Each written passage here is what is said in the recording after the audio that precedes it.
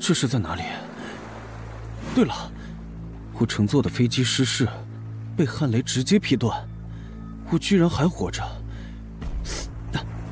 浑身剧痛，就像被卡车给来回碾压了似的。算了算了，大难不死，必有后福。看这里的环境，应该是一座荒岛，先找找周围有没有其他幸存者吧。啊，那里好像就有一个人，没有动静。该不会死了吧？哇，这妹子好漂亮啊！要是在这里没了，我国几千万的光棍大军该泪流满面了。呸！我在说什么呢？得抓紧救人呐！你还好吗？啊，什么？关灵玉？这个女人怎么会在这里？当年高中的时候，我和关灵玉，还有她妹妹关小飞三人关系很好，也算得上是挚友吧。可自从我和关小飞交往之后，关灵玉就像变了个人似的，频繁和我争吵，干扰我和菲儿之间的关系，最后甚至动用家里关系，把我赶到了其他的学校，被迫和菲儿分了手。一晃7、8年过去了，听说关灵玉已经当上了家族公司的总经理，菲儿也成了一名人人羡慕的空姐，只有我还停留在原地。这道疤是当年他和我争执的过程中摔倒遗留下来的。既然关灵玉在这里，那菲儿会不会也？呵呵，叫你拆散我和菲儿，活该你倒霉。这次落到我手里，希望你别那么短命。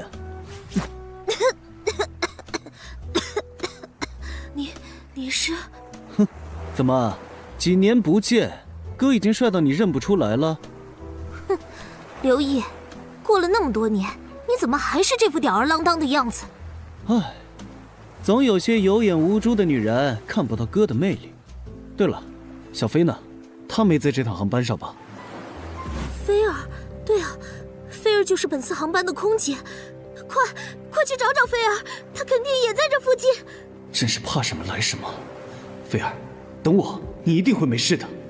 菲儿，你在哪里？你在哪里？关小飞，听见就回话。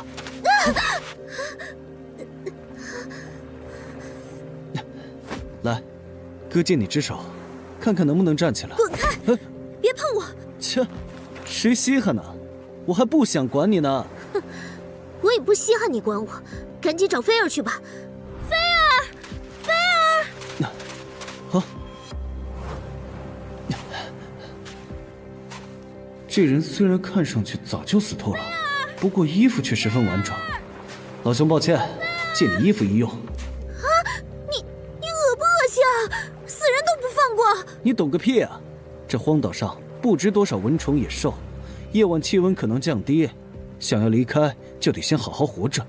给，你爱穿不穿，不穿就等着冻死吧。哼！你，菲儿，关小飞！啊，快点，那边有人影，可能是菲儿他们。那是。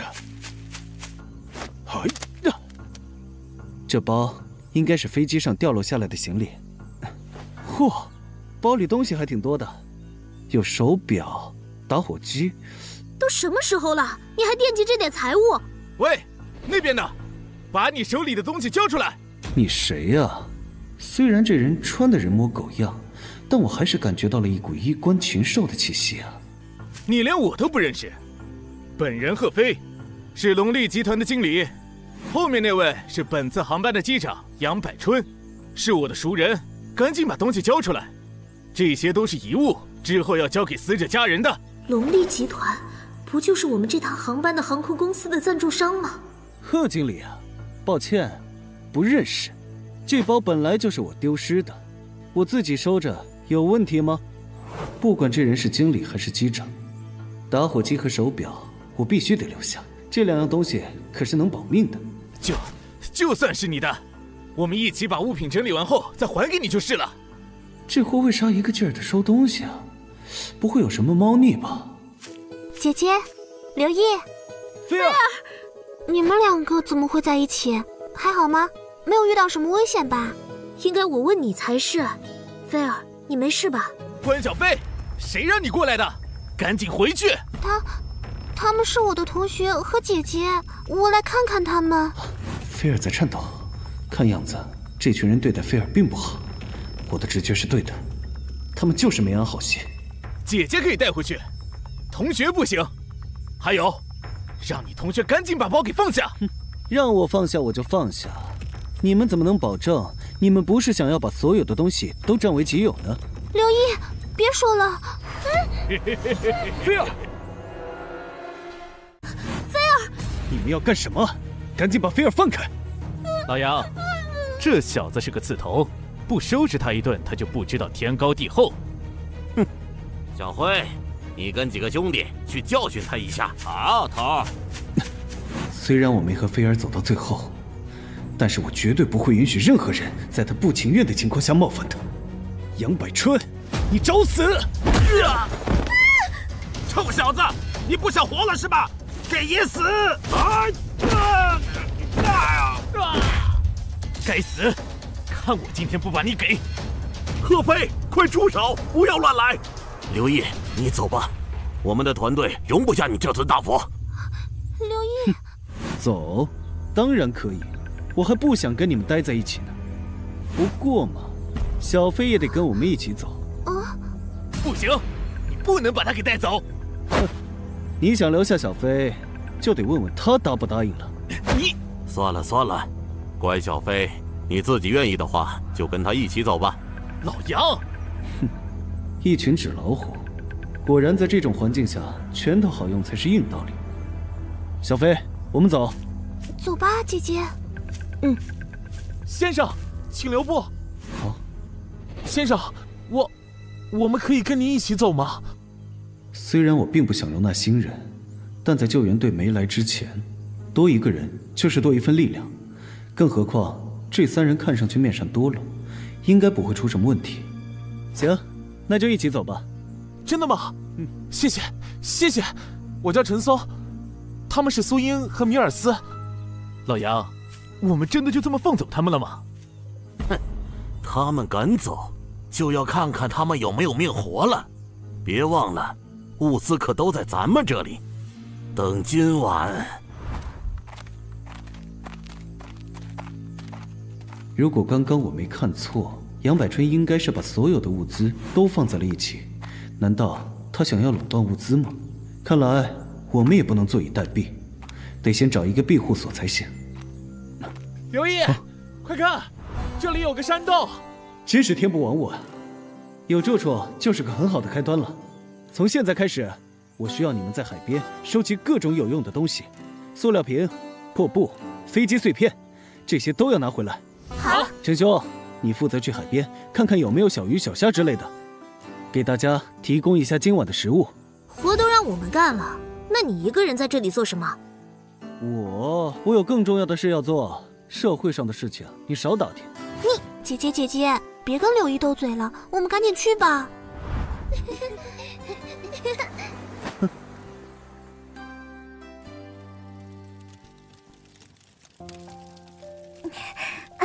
没想到空心藤居然能够当水喝。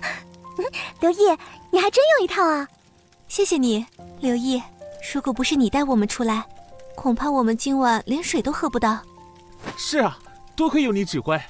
看你对野外生存这么在行，以前是不是当过兵啊？有幸入伍，当了5年兵，当时参加过好几次野外极限生存的训练。以前觉得没有一点用，没想到防患于未然了。哼，说的好听，还不是因为没学上才去参的军。姐姐，是吗？既然大小姐这么看不起我，那要不把空心藤还我？好了，时间也不早了，大家累了一天，不如早点休息吧。那我和陈松睡两边，小飞嘛……小飞可不能挨着你，别以为我不知道你贼心不死，还惦记着小飞。你去陈松那边一起睡。姐姐，哟，照我们大小姐的说法，看样子你要去守另一边了。守就守，谁怕谁啊？行，那你就守吧。忘了提醒你，这个岛上可是有蛇的，到时候被咬了可别怨我。哼，你别骗我了，这里有火堆，怎么可能有蛇？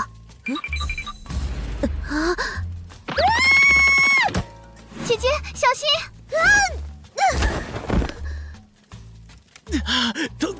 疼！你这家伙怎么净给人添麻烦？你别紧张，那只是只壁虎，俗称四脚蛇。就你这胆子，真蛇来了，恐怕早吓死了。你说什么？好了，别吵了，时间也不早了，咱们赶紧休息吧，好吗？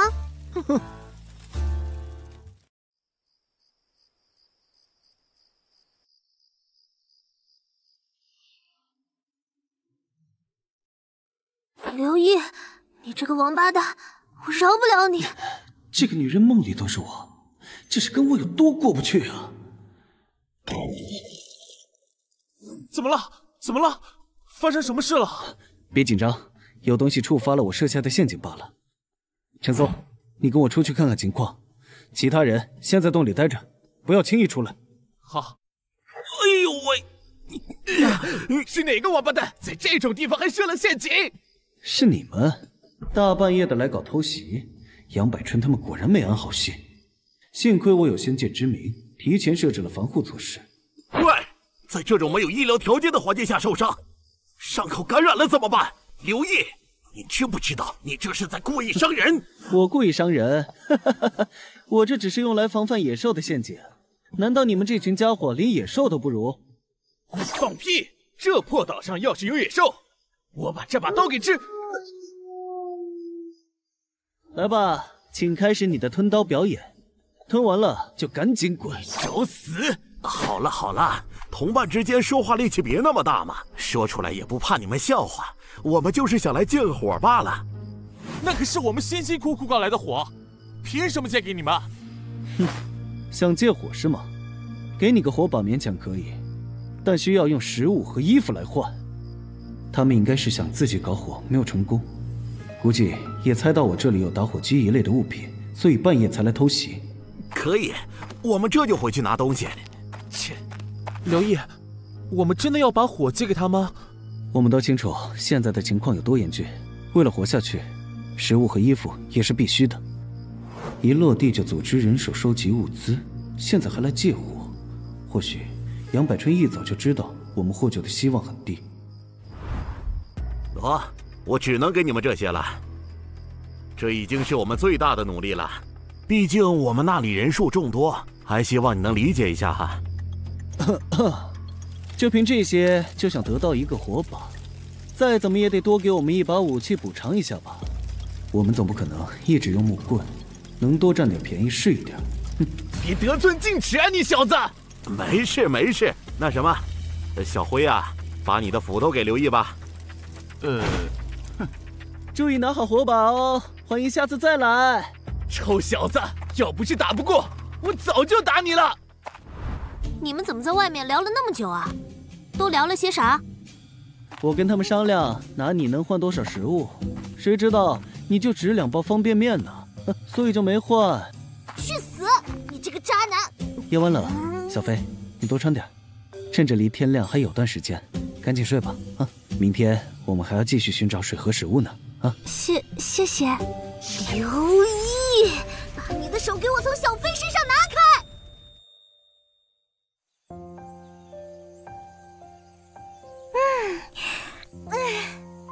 这里的空气可真新鲜啊！如果不是米尔斯自荐，我也没想到他居然是一名攀岩高手，真是人不可貌相啊！刘，感谢你同意让我跟你一起来找水源，我一定会尽力的。哪里，有你这样的户外运动专家帮忙，我省心多了。其实我原本是想找小飞组队的，没想到关灵玉这个女人又开始发疯，最后别无办法，只有让小飞和其他人一起去寻找食物了。刘，你看那里，看样子是对面高山上流下来的雨水汇集成了一条小河。米尔斯，你运气不错嘛。这里绿植茂密，我们可以从那棵较大的树根上溜下去。我是没问题，但你真的可以吗？这事儿可不能开玩笑。没问题，你得相信你的队友。OK， 这棵树挺结实的，我先过去，然后再伸手拉你。好的。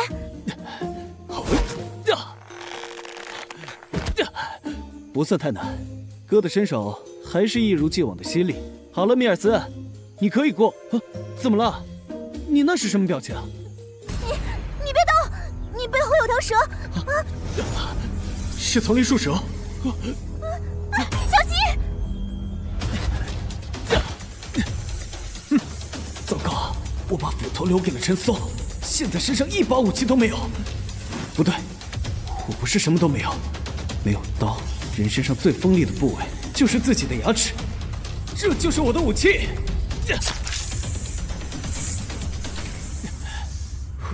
还好我急中生智，捡了条小命。真是太好了！你小心点儿！刘，你真是太厉害了！走吧，咱们继续往前寻找水源。好。他们外国人都是这么热情的吗？这些全部都不能吃啊！我还以为今天能填饱肚子了呢。太过于鲜艳的蘑菇，大多数都是用颜色来掩饰自己的有毒性，外行很容易摘错，这很正常。你别太沮丧了。说的简单，那我们今晚的饭该怎么办啊？就这几个椰子和蛇也不够我们吃啊。现在时间还来得及，走，我带你们去个地方。我和米尔斯摘椰子的时候找到的这片海滩，刚好赶上了退潮，保证收获满满。我们走，现在气温刚好，玩水可凉快了。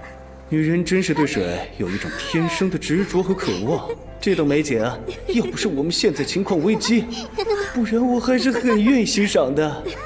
很好，我也开始干活了。海水退去之后，好货全潜伏在浅水区的沙里，因此只要把手往下面一抓，有了。赶海是一门技术活，今天我们能饱餐一顿了。还好当初我服役期间学习了很多赶海技巧，没想到今天全用上了。不错，大丰收了，这几天的食物都不缺了。刘毅，怎么了？这里有蛇，怎么办？蛇？你们待在原地不要动，我马上来。糟了，海蛇有剧毒，以我们现在的条件，被它咬一口，神仙都救不了。这是一条鳗鱼啊！什么？这条鱼少说也有6、7斤，看来它就是来给我们加餐的。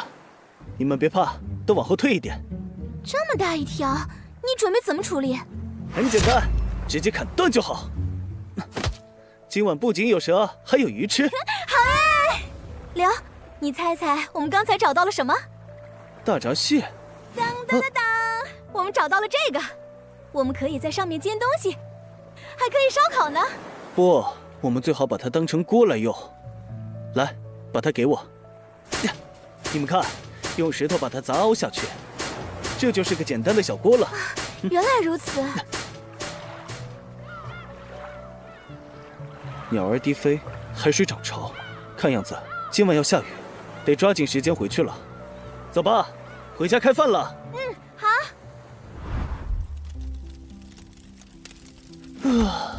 感觉已经好久没有吃过这么满足的饭了。吃的那么多，果然是猪。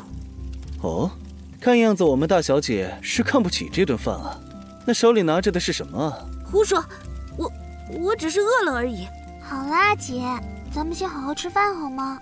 前几天还愁吃不上饭，今天却愁剩的海鲜太多了，只好慢慢的烤成了鱼干。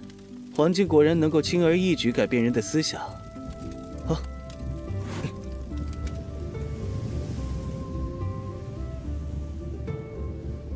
先别吃了，大家赶紧去外面处理一下，今晚可能会有大暴雨。先把之前留下来的那些树干堆积在洞口，再用树枝树叶铺在上面，避免风雨倒灌进去。好，没问题。刘，你打算再做几个陷阱吗？雨水是最天然的纯净淡水，可以直接饮用。挖个坑收集淡水，明天我们就不用继续去摘椰子了。那我也来帮你。谢谢。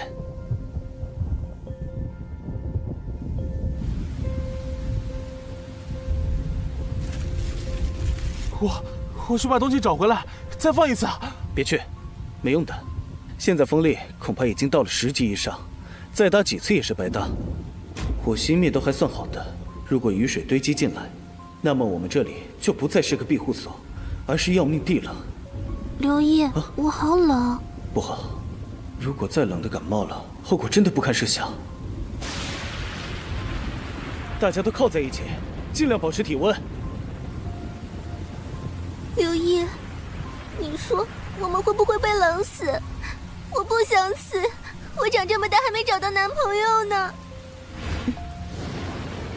别乱想了，暴风雨来得快，去得快，我们一定能撑过去。等救援队接我们回家。刘毅说的对，说不定回家之后，我们还可以一起去参加野外生存比赛呢。那有这次的经验在，我们一定能拿第1名。你们好，我们要一起回家。虽然我说的都是一些安慰话，但人活着总得有个希望。如果连希望都没了，那么从肉体到精神都会变得非常脆弱。这样的人注定是活不下去的。这个营地条件太差了，为了更长时间的生存，我们不得不找个好点的住处了。我们这里都这样了，杨百春那边绝对不会轻松。不想死就都挤在一起，保持体温。他已经不行了。该死！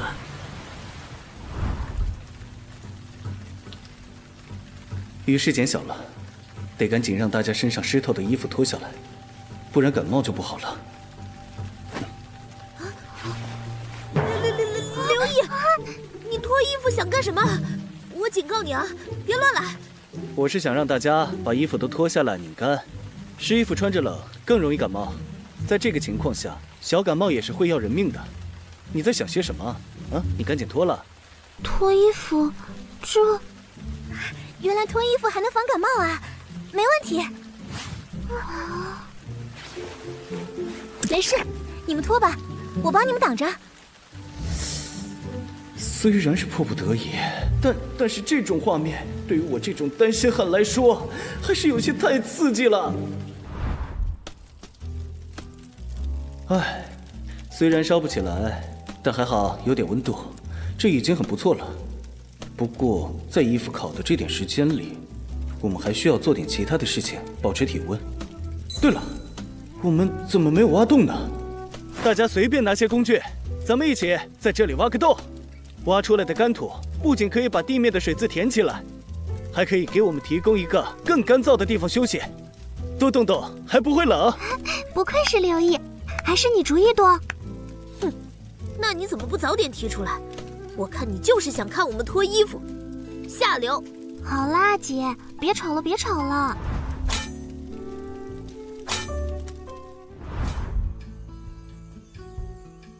太好了，暴风雨终于停了，看来天不亡我们啊！大家去附近找找，有没有还没有被淋湿的干树枝？我们需要把火堆重新燃起来。好。米尔斯，你去用锅盛一些水，吃点热的，对身体好。没问题。老刘，江湖救急啊！杨百春，他带着这么一群人过来，是打算干什么？走吧，我们先去找柴火。哎，这个鬼天气，一晚上就折了我们4个人呢。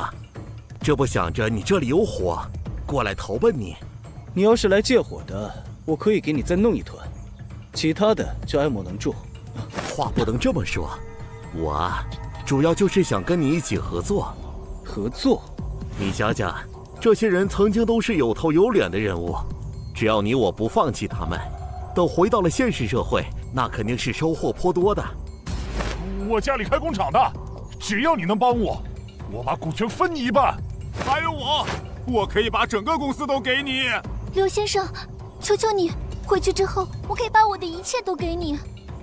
该死，就知道杨百春没安好心，这不就是道德绑架吗？来这里之前我各种埋怨，在这座荒岛上，我却成了这样一群上流社会人士的贵人，真是讽刺啊！凭什么你们说给什么他就要什么？别做梦了！你们别在这里道德绑架和用钱财威胁别人。换一个人带着你们，就会生存得很好吗？这些所有的东西也都要我们的努力。你们别自作多情了，我是为自己着想。刘毅，我们不会让你为难的。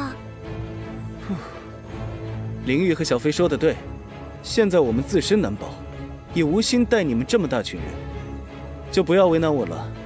我可以给你们火种，但是其他的一切都需要你们自己努力。行吧，既然你不愿意跟我们合作，那给我们点吃的总可以吧？这2个该死的女人坏我好事。我只剩下1点鱼干，你们拿去分了吧。虽然这么说有点伪善，但是我确实做不到见死不救。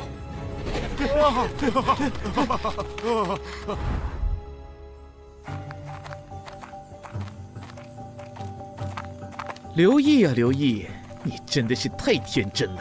什么？刘毅，不好了，他们把食物全拿走了，连水都没有给我们留几瓶。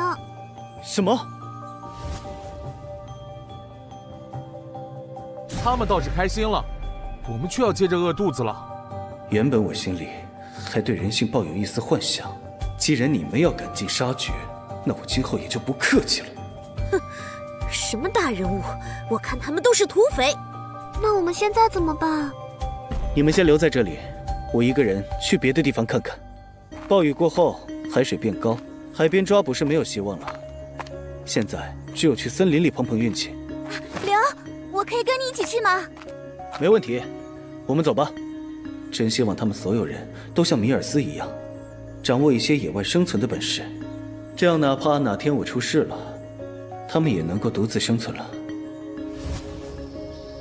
刘，要不我们换个地方吧，这里什么都没有。不，再找找看吧。如果还没有，我们就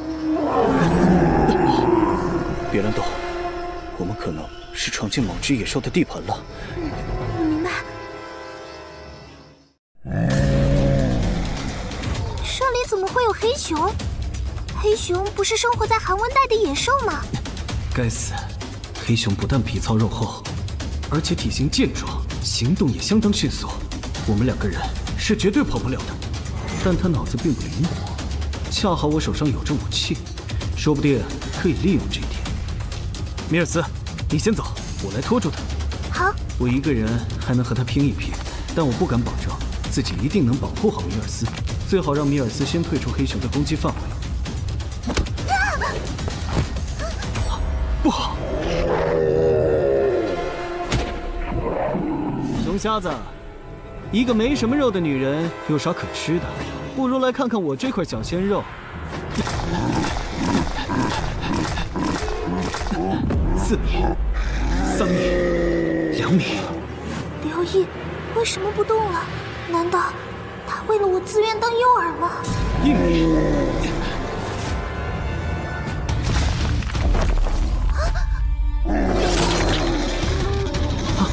判断失误，看偏了。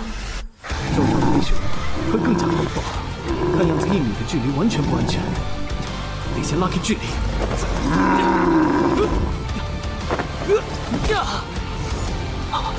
糟糕，斧子被挂住了。倘若失去武器，那我恐怕会就地成为黑熊的口粮。刘，不要！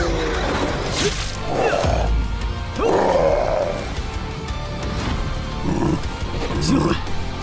畜生，去死吧！终于结束了。刘，你没事吧？我没事，我们去叫陈松他们过来帮忙。今晚有熊肉宴了。好。干杯！刘烨，谢谢你，要不是你一个人击杀了这头熊，我们恐怕今晚还要饿肚子呢。是啊，老刘，我们能活下来都是托你的福啊。夸张了，大家也都有帮忙的。哼，真不知道你在得意什么，不多小心一点，下次怕是直接喂熊去了。这个女人就会拆我台。哟，老刘，吃东西吃得很开心嘛？听说你们弄了几百斤肉，可不能一个人吃独食啊，总得给我们兄弟分分吧。脸比城墙还厚，说的就是你们。想吃自己找去，一听见风吹草动就来了。这次我绝对不会心软。哎呀，老刘，你这么说就不对了。大家都是同胞，相互照应一下也是应该的吧？鹤头说的对，要不我们干脆直接进去拿算了。滚！老子出生入死，冒着生命危险弄回来的肉，凭什么给你们？谁敢动老子的肉，先问我的斧头答不答应？大家别怕他，我就不信他敢杀人。他要是真敢动手，过几天救援队来了，我们就举报他，让他坐牢。我们人多，就算刘义真动手，车轮战也能爆死他。刘义，我来帮你。你们来，我看你们谁敢动手。你们不是想车轮战吗？来吧！没想到这个时候陈松他们居然选择出来帮我。哼，看样子这个团队还不错。不就是一个女人和一个愣头青，有什么好怕的？贺飞，你后退什么？你还是不是个男人了？闭嘴！知道个屁！刘毅的身手不容小觑，再加上他现在有了帮手，我得想个其他法子。有了，想让我们不要这些肉也可以，但是我们需要你们出人和我们谈谈条件。刘毅本人不行，不如就让这个闷头青过来和我们谈吧。看样子贺飞担心找太强势和他起冲突，找了个软柿子捏。虽然不知道他们要谈判什么，但眼下真闹起来，吃亏的终究是我们。陈松是这里唯二的男性，让陈松去打探一下消息也可以。陈松，你去吧，注意分寸。上钩了，兄弟，我们心交心的说，既然你们不允许我们抢，那么我们用物品来交换怎样？你想用什么来交换？刘毅，你不跟上去看看吗？万一他对陈松出手怎么办？他才不会傻到攻击我队友，让我报复他们。我跟他们说好了，他们不会来抢我们的肉，但是要求我们告诉他熊肉是在哪里找的。这么简单就处理了？原本他是想要分走我们一半的肉的，但是我说刘毅肯定不同意，还威胁他们如果再提出无理的要求，就让刘毅把他们赶出去。他们就答应了。没想到陈松居然还会威胁人，太过顺利，简单了反而让我不安。难道贺飞他们其实有其他打算吗？看样子今晚我得防范一点。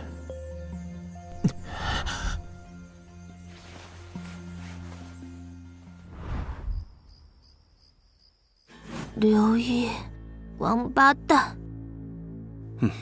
几点了？糟糕，我居然睡到了半夜。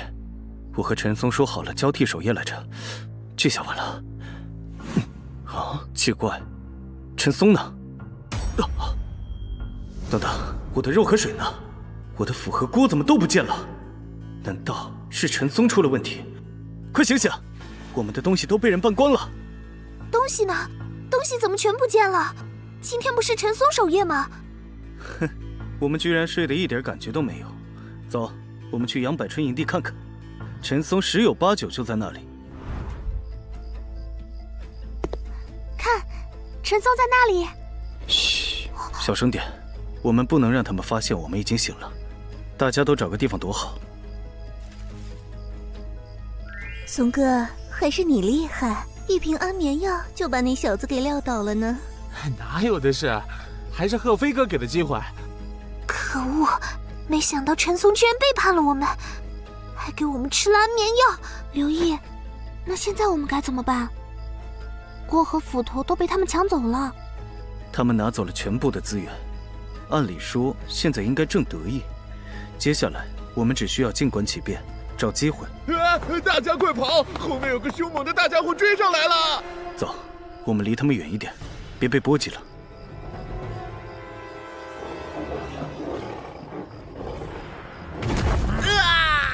救命啊！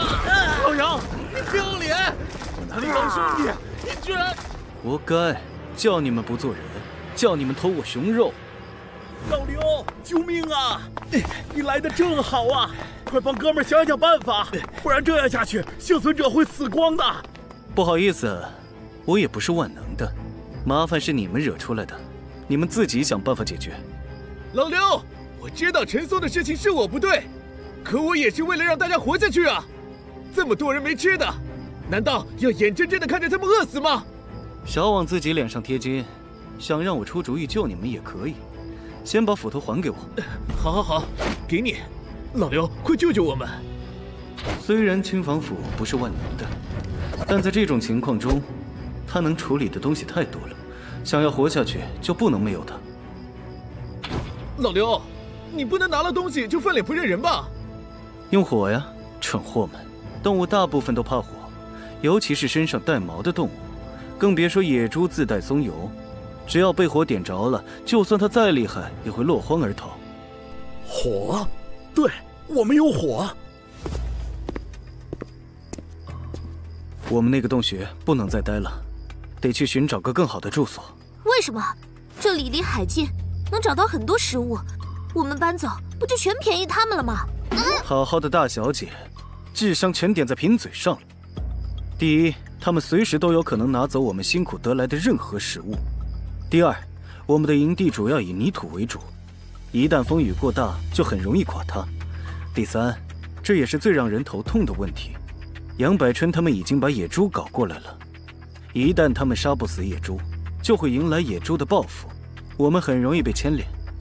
可是，如果我们离海岸太远，万一救援队来了，我们错过了被救助的机会，那该怎么办呢？我也想过，这可是个问题，但眼下没有更好的解决办法了。所以一会儿我们往海岸的山边找一找，看能不能在那附近找个合适的地方。都听你的。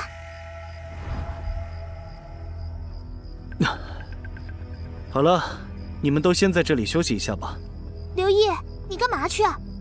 我到背面去看一看，那里我之前看过，是一块相对平缓的坡地，说不定能找到合适的地方。好，那你注意平安。我现在可是团队里唯一的男人，以他们的体力可扛不住这些事。虽然话说的挺好，但适合居住的天然洞穴，果然不是那么简单就能找到的。啊，那是什么？石堆？6块同样石头摆放的2排，从石头的风化程度上来看，至少有5年了，绝对不是自然形成的。那这么说，这荒岛是有人来过的。石堆看着像用来埋人的，那活人去了哪里？他又是怎么离开荒岛的？看来只有挖开才能知道答案。刨别人的坟墓是很忌讳的，死者为大。先道个歉好了，地下的前辈大爷，小子刘毅准备动您的坟墓，这里先给您赔礼道歉了。啊，在这里，刘，你是准备用石头搭建一个营地吗？当然不是，我发现了一些活人的痕迹，这个荒岛上可能生存过其他人，你们休息好了就来帮帮忙，一起找线索。刘毅，你看这是什么？看起来像是一个木偶。的确，是个木偶，但感觉不是个简单的玩具啊！就这么个小东西，把它埋起来干什么呢？我与他对视，这木偶就像一个活人呢，看着瘆人。这应该是古代种族祭祀用的物品啊！我以前在考古杂志上看见过类似的。谁会这么无聊，跑荒岛上来埋这个木偶？这岛上该不会曾经存在过什么原始部落吧？哎，都别乱想了。不管怎样，这个木偶已经说明了这岛上曾经有人，说不定我们之后能找到其他的线索，成功的离开这里。有线索就是希望了，刘毅说的对。好了，别在这里浪费时间了，咱们还要去找食物呢。啊，这是什么？奇怪，这是我什么时候染上的染料吗？居然搓不掉。喂，在那傻站着干嘛呢？该不会被木偶吓着了吧？赶快过来！哦，来了。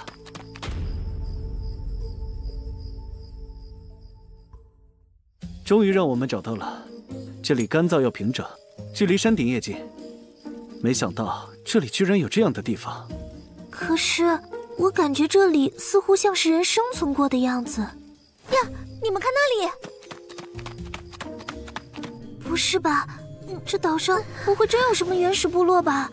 米尔斯，你可别吓我们啊！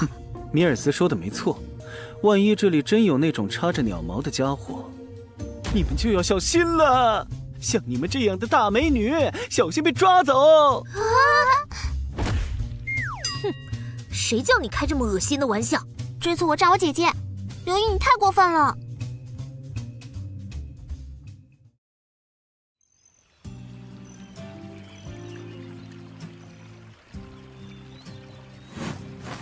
印记变淡了一些。说实话，这个印记给我的感觉和那个木偶一样诡异。但现在看来，或许是我多想了，它应该只是我偶然沾的。刘，水都装好了，咱们回去吧。好，先不想了，等它自己消散吧。或许菲尔他们已经找好大餐了。没想到在这里能找到土豆这东西，等回去了，刘毅一定夸我们。嘿嘿，菲尔，快过来看看，我们发现了什么？我和苏英发现了一种小果子，还挺甜的。菲尔，你尝尝。小果子，我就不吃了，我想都留给刘毅。他为我们忙碌了这么久，也没吃上口好的，正好给他补点糖分。那我也留一点给那家伙好了。你们呐，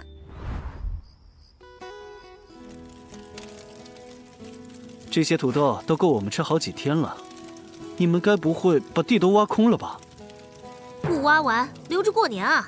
难道你还想在这荒岛上开启种地生涯吗？你懂什么？万一我们要是1年半载都回不去呢？不管在哪里，我得做好最坏的打算。呸呸呸！乌鸦嘴！我才不要1年回不去呢。菲尔，啊，吃饱了就犯困，我就先躺下啦。菲尔，来这里睡。我还是在洞口守夜吧。姐姐，你怎么了？怎么了？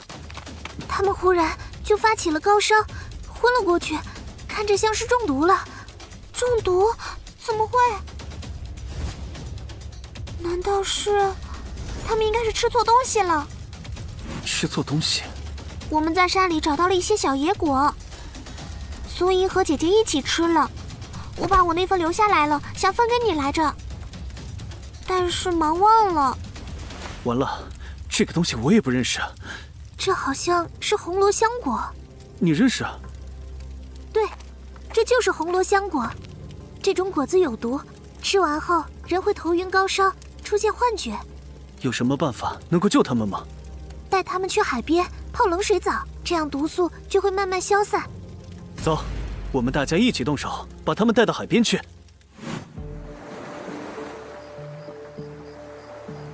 冷，好冷。看样子米尔斯说的方法还是有些用的。这才泡了几分钟，关灵玉明显已经恢复正常。没想到，只是一会儿没看住的时间，他们就惹了这么大的麻烦。唉，刘毅，刘毅，对不起。先回去吧，别把他们冻感冒了。自从我们来到荒岛，已经过去半个多月。正常来说，救援队应该早就到了。可现在，在外界人的眼里，我们恐怕早就成了失踪者了。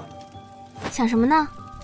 喏，我的螃蟹分你一半，别黑着一张脸啦。哈，谢谢菲儿，我只是有点累着了，休息一会儿就好了。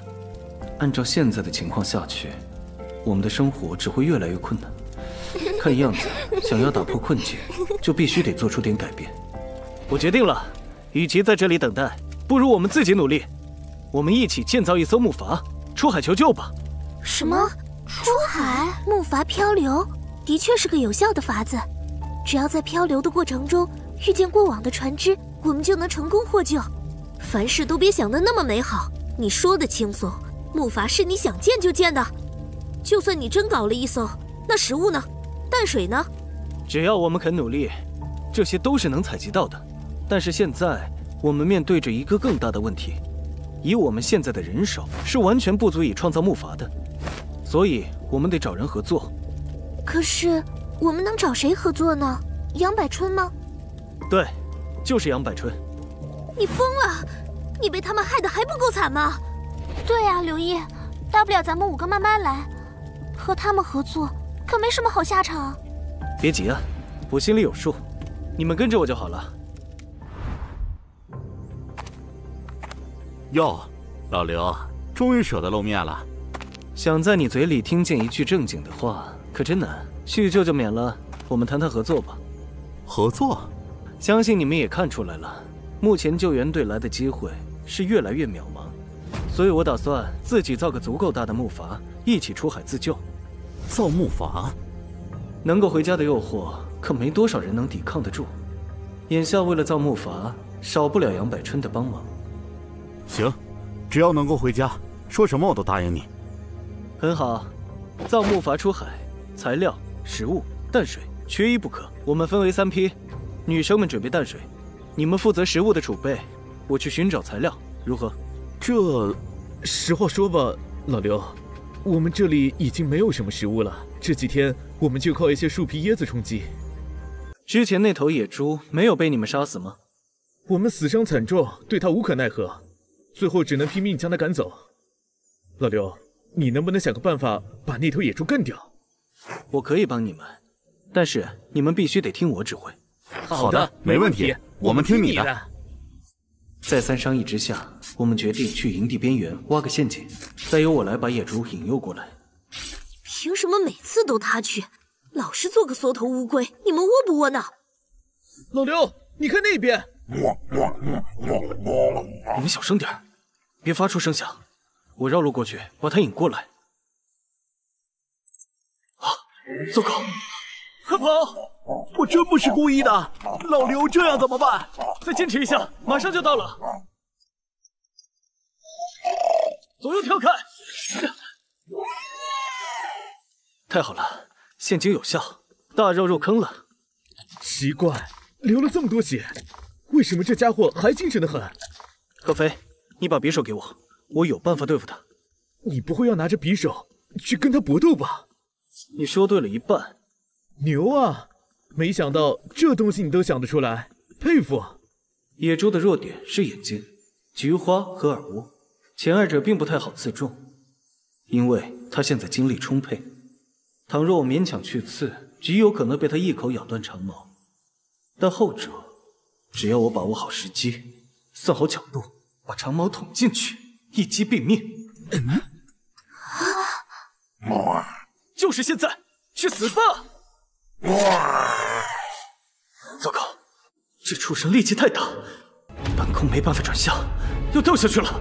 刘一，不行，我不能死在这里，我还要给野猪致命一击。刘一，抓住我，快！难道我就要死在这里了吗？没想到征服了空难，抵抗得了饥荒，眼下只差临门一脚就可以回到家里，却在最后一刻死在一头垂死挣扎的野猪身上。我不甘心。啊，我没死啊！这是什么情况？看来是这猪蛮横甩头的时候，把长毛撞到墙上，导致长毛彻底插入他的脑子里。呼，我又拾回了一条命。死掉了！我们的后来又着陆了！刘一，我拉你上来吧，你辛苦了。你小子命不该绝，赶紧上来。好，那你们一定要抓住我，我还挺重的。在这逐渐冷漠的世界里，人性开始泯灭。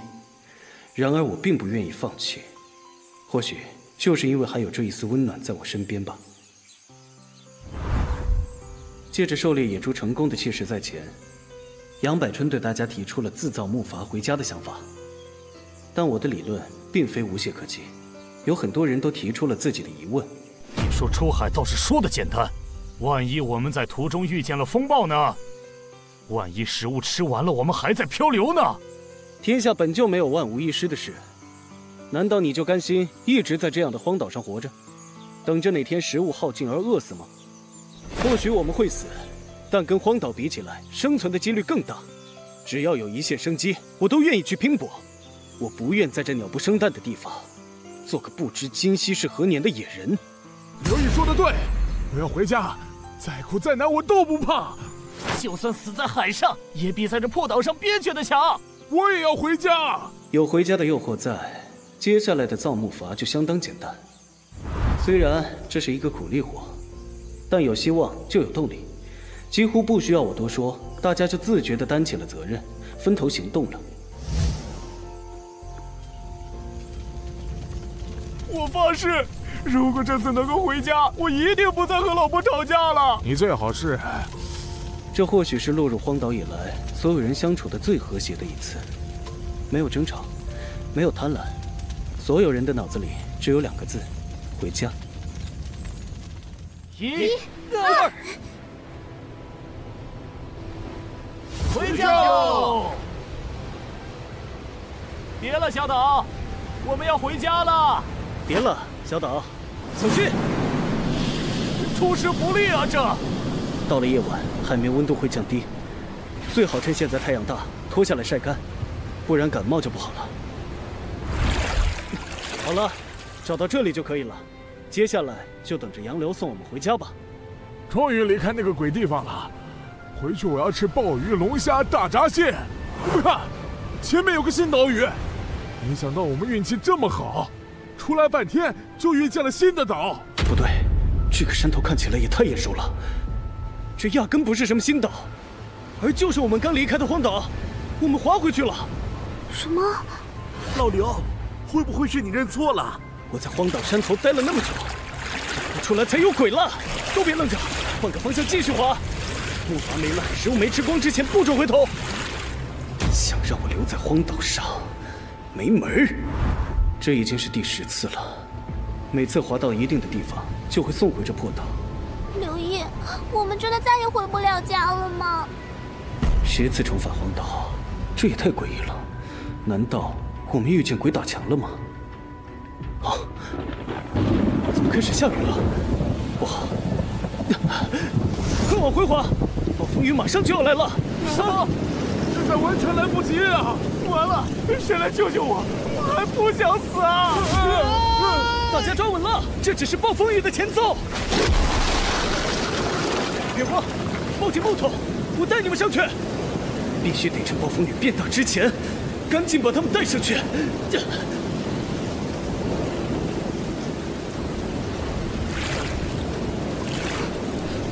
眼下恐怕大家都丧失了信心。凭什么我要待在荒岛上？老天，你不公平！出海前还是好好的21人，经过莫名来的大浪席卷，现在只剩下12个人了。难道我们真的只能在岛上生活一辈子了吗？老刘，现在怎么办？你快出出主意！抱歉，我也只是个凡人，你们自己想办法吧。从今往后，好自为之。走吧，我们先回去。菲儿，来，喝药了。我不喝。我们在海上来回了10次，10次都出不去这个破海，喝这个还有什么用？还不如让我死了算了。我也累了，不想动了。关小飞，因为回不去了，所以受到挫折就不想活了吗？我告诉你们，只有活着才能继续寻找出路，绝对不会放过回家的任何一条线索。以前是，现在也是。刘毅，你别生气，我以后不这么说了。我怎么能不生气？是我没保护好你们，是我没用。不是的，你为了保护我们已经很努力了。我们要活下去。当初骂了小飞，事后我心里很过意不去，但是没想到小飞竟然第一个恢复了起来，还帮着我去照顾其他人。原来你在这里啊，刘毅！我这几天真是找你找得好辛苦啊。杨百春，他不在营地照顾幸存者，来这里干嘛？杨百春，你来干什么？不来干什么，只是来感谢你为我们找到食物而已。怎么，杨机长已经彻底不装了，开始明抢了？哈哈哈，果然你刘毅是个聪明人。这样吧，看你求生这方面懂得也挺多，今后你跟着我混，我留你一条生路。跟你混？你想得美！像你这种自私自利的人，能容忍得了曾经你百般巴结的对象做你的下属？想让我帮你，没门儿！那就没办法了，上吧。双拳难敌4手，对方人太多了，看来是有备而来。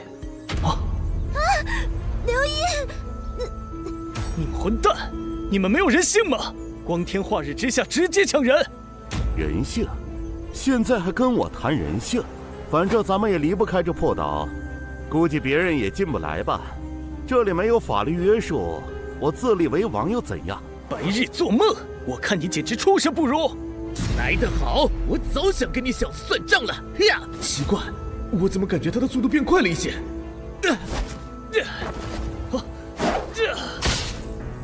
刘毅，你就在这里待着吧，我要回去了。刘，救我！尼尔斯，杨百春，这是你逼我的！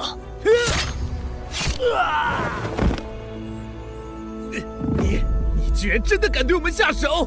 我数到3，再不放他们，我就屠了你们所有人。1、2，老刘，不至于整出人命啊！咱们有话好好说。3，别，我们放人！刘毅，滚出我的视线，别再让我看见你！我这就滚。虽然今天是我占了上风，但按照杨百春的性格，绝对不会善罢甘休。为了菲尔他们，这个地方不能再待下去了，我们恐怕得再次搬家了。石洞距离他们太近，搬，必须搬，离得越远越好。我们能搬到哪里去？你有更好的地方推荐吗？还记得之前死掉的野猪吗？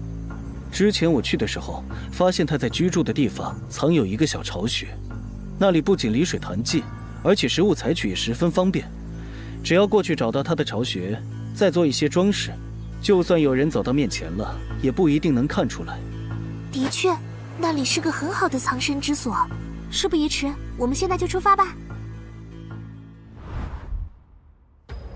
果然如我所料，这里还真是足够隐蔽的。等等，先不要进去，有动物要跑出来了，你们先退后，我来解决。刘毅，小心！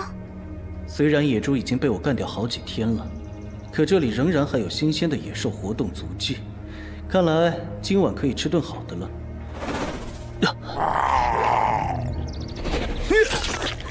既然是只柴狗，看来我们有大餐了。好耶！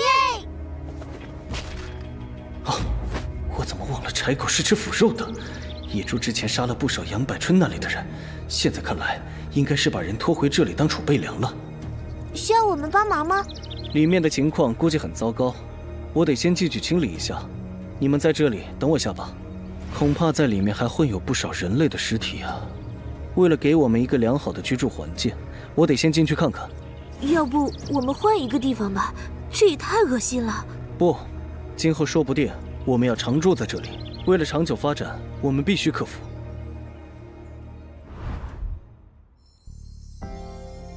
哇，外面看起来很小，没想到里面却很大。我们赚了，谢谢你，刘。今后这里就是我们的家了。得亏我忙活半天，把洞穴打理干净，生烟除臭，不然这个洞穴还真没法住。好了，我该出去找食物。不，今天你留下来看家。你为我们忙了这么久，今天的食物就让我们去吧。哼，别误会哦，我只是想吃点好的。你就听我们一回吧。你们，好，我信你们。在这样的绝境之中，有这样的队友在身边，真是太好了。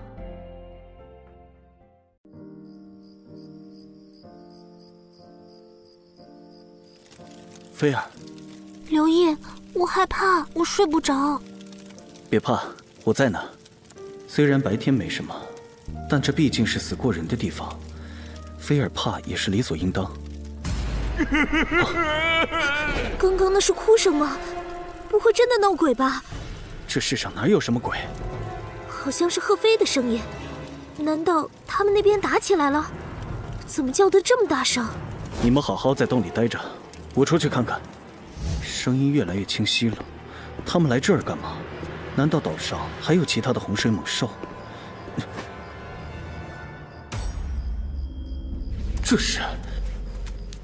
这难道是传说中吃人的土著？他们在对这个女人说什么？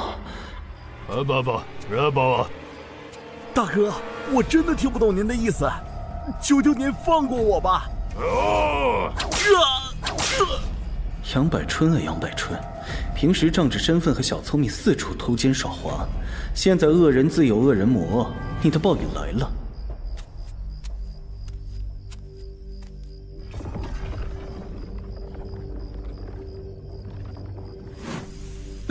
什么情况？我的手心在刺痛，这个是什么？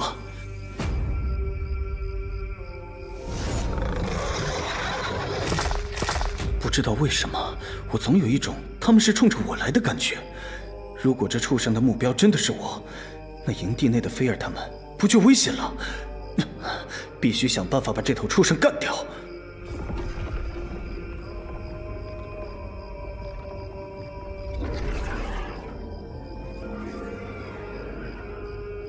我天，这是什么手段？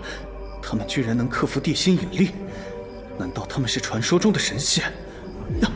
这也太荒唐了！看来这个荒岛还存在一些我们人类根本不了解的事物。不管他们的目的是什么，我得尽快回去把这一切告诉菲尔他们。此地不宜久留。什么？你说你遇见神仙了？切！为了不让我们害怕，你就编这种骗小孩子的故事哄我们？你真当我们傻吗？我说的都是真的，大家一定要小心点儿。我有种莫名的预感，说不定他们现在已经来了，我们得赶紧离开这儿。你们先待在原地，我去把洞口堵上。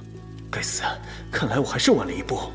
这畜生要是跑进我们营地里来，绝对没有一个人能活下来。面对嗅觉强大的野兽，再怎么掩盖也无济于事。而我只希望这些石头能够把它挡在外面，救我们一命。这个给你，一会儿要是他冲进来了，你就直接砍死他。交给我吧。该死，这畜生就在洞口外，突然都不怕痛吗？我搬来的这些石头，少说一块也有几10斤，居然被他这么轻易地撞落下来，这得多大的力量啊！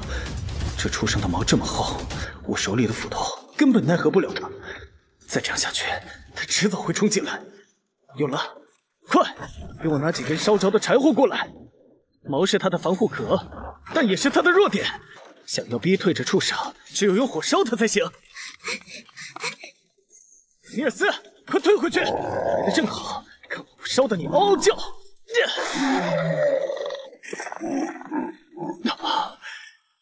刘烨，要不我们搬去别的地方吧？我怕他还会再来。不行，这个时候出去就是送死。看他的模样，嗅觉应该十分灵敏，就算我们去其他的地方，也会被很快追踪到。刘，部队里应该有训练反警犬追踪的技巧吧？这些有没有用呢？还真有，谢谢你了，米尔斯。趁着这怪物还没缓过劲来，我们赶紧离开。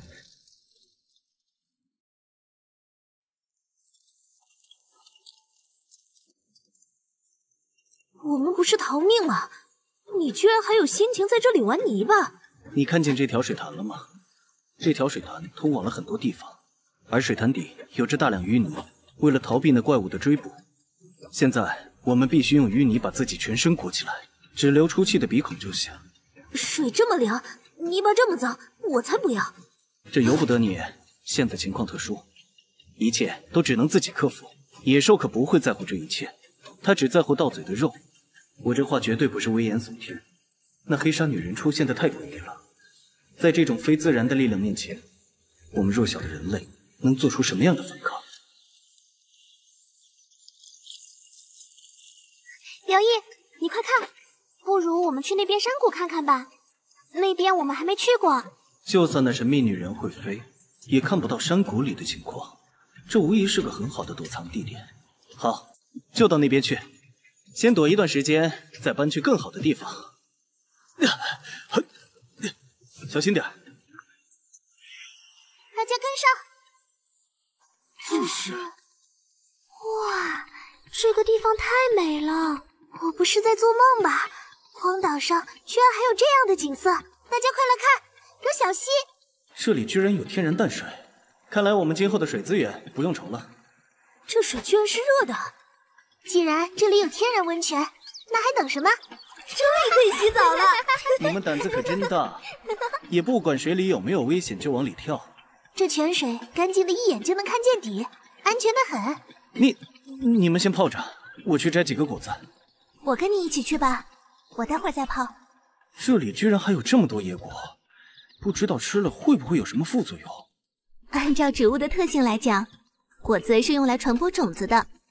如果吃果子的鸟儿都死掉了，那这样种子怎么传播出去呢？你就别担心了。不愧是苏老师，学识广阔，真是天然的果香。这这也太好吃了吧！这到底是什么水果啊？刘毅，你吃独食是不是？快跑！刘毅，怎么了？刚刚那个声音是蛇吗？先别管那么多，你赶紧去带着小飞他们躲起来，转移那条蛇的注意力。这么大个家伙，足以轻松吞下一个活人，就算我有消防符，也与他抗衡不了。我得想个法子。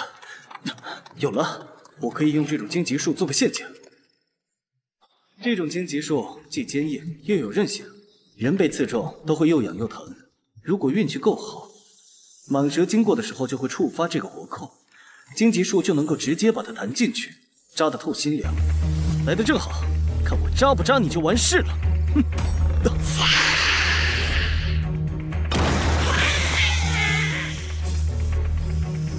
小样儿，就算你再厉害又如何？我们人类可是高智慧群体，你是斗不过的。刘毅，小心！防御力拉满，这还怎么玩啊？这么大的蟒蛇，刘毅一个人肯定对付不了，我们得想办法帮帮他。该死，这个地方连个能用的武器都没有。这是……刘毅，往这儿跑！这里有条路。啊，这里全是绝壁，跑这里不是死路吗？不，你往里面看。啊，居然是人造建筑，看来我们有活路了。先进去。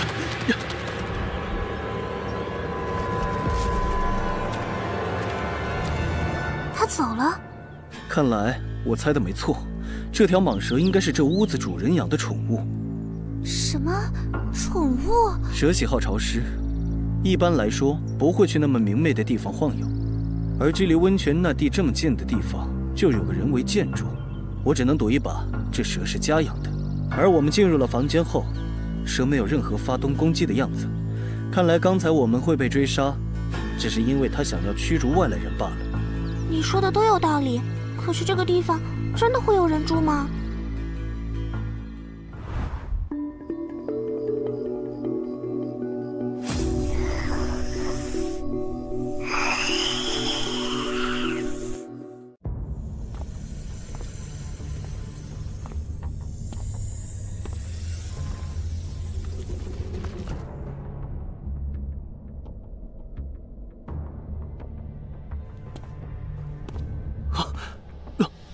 这不是那个神秘女人吗？难道这里是她的地盘？对不起，我们不是有意要闯进你的屋子，主要是那条大蟒蛇太凶了，我们实在没有办法才出此下策。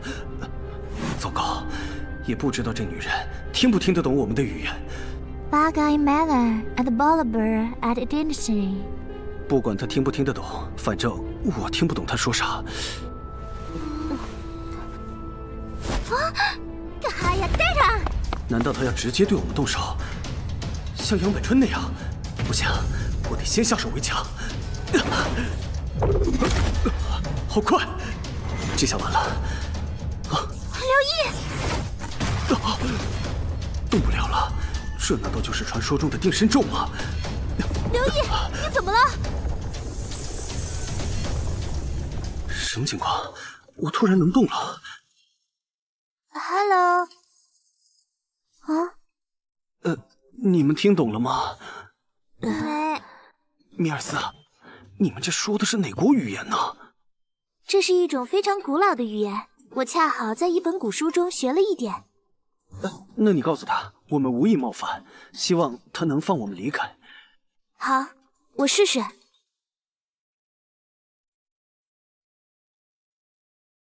刘毅，他说要看看你的右手再做决定。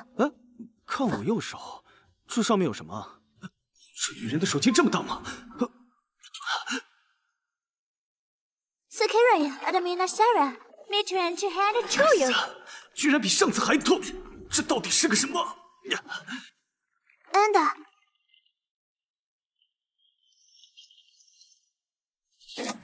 什么情况？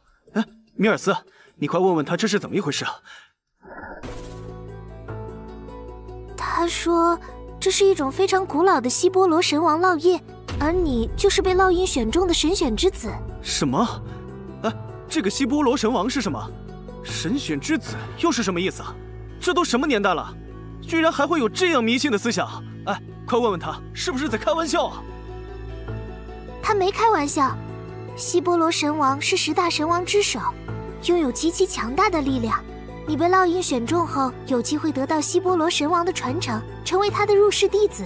我拿到烙印只是意外而已，我没有必要一定要相信他说的一切。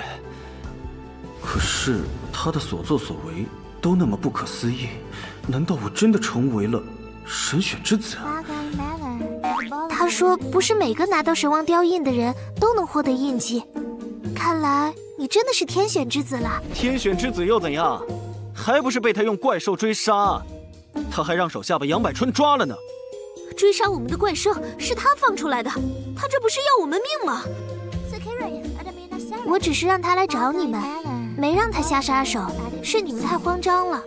至于那些和你一样的人类，他们被抓去做了土著人的奴隶，这个跟我没关系。土著人？这里真的有活人生存？那我们是不是可以出去了？好吧。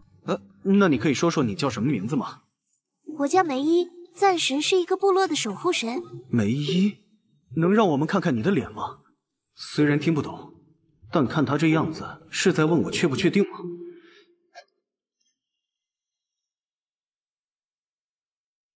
天啊，这也太漂亮了吧！漂亮到我连嫉妒心都生不出来。梅姨说，你看了他的脸，你就得对他负责。喂，别逗我了，这都什么年代了，还玩这一套啊！再漂亮也不能当饭吃啊！想要成为梅姨的男人可没那么容易，你必须得接受希波罗神王的传承才行。如果你做不到，到时候他会亲手杀了你。没有必要那么当真吧？我真的只是好奇而已啊！怎么了？他说什么了？他说要带我们离开这里，去部落。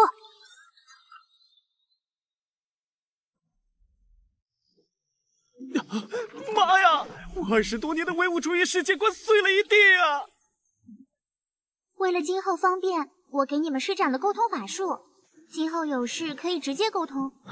法术还能充当翻译机，这也太万能了吧！感觉我失业了呢。这难道就是小说里说的结界吗？穿过的感觉好诡异啊！看来之前我们没有发觉部落的存在，是因为被结界隔绝了。部落到了。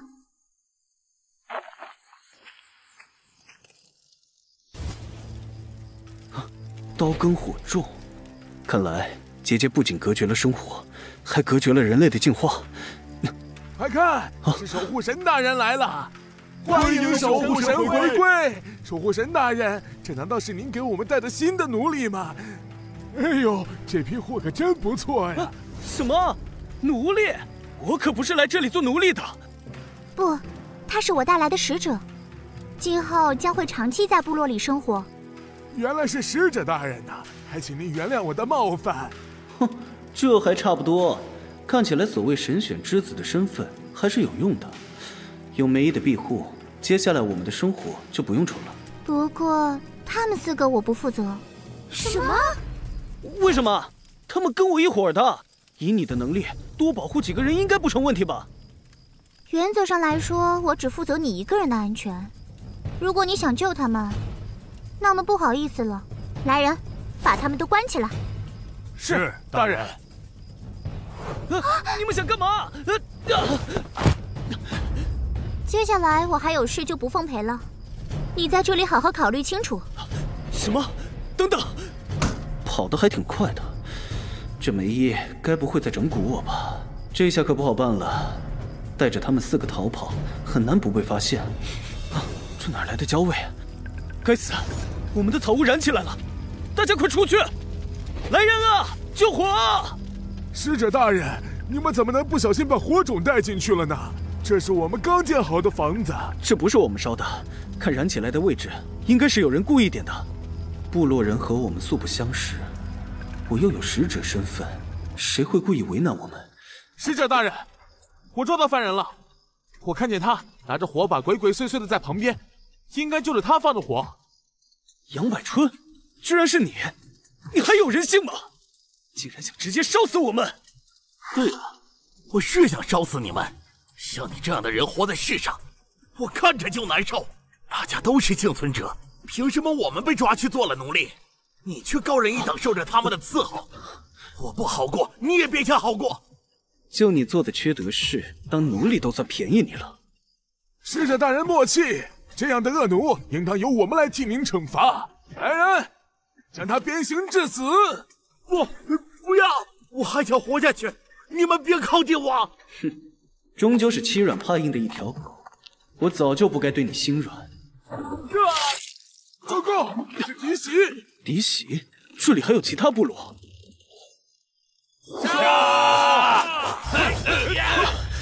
该死，怎么说打就打了？梅姨不是自称守护神吗？人呢？这些土著人个个肌肉发达，肉搏绝对没有生路，我们得逃。使者大人，这里赤干部落明显是听了守护神大人离去的消息，才敢公然袭击。小的实在无法保证您安全，您拿着这个快逃吧。这个味道是火药，没想到他们居然拥有了制造火药的材料。刘毅，我看那些小孩子都在往这条路跑，我们也跟着逃吧。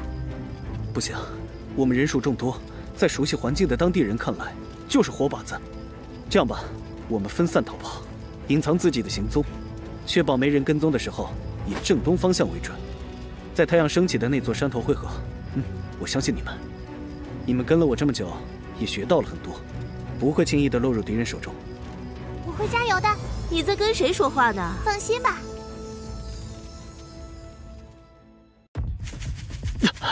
已经跑得看不见火光，这样黑的环境，就算他们土著人势力卓越，也不一定能找到我们。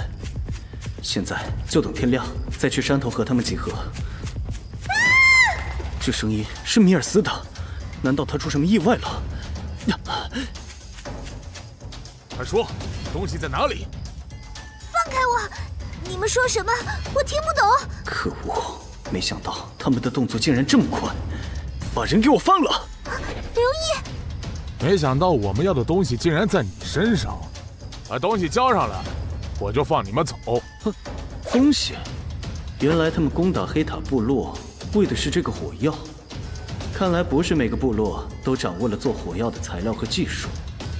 为了米尔斯的安全，我只好先牺牲掉你了。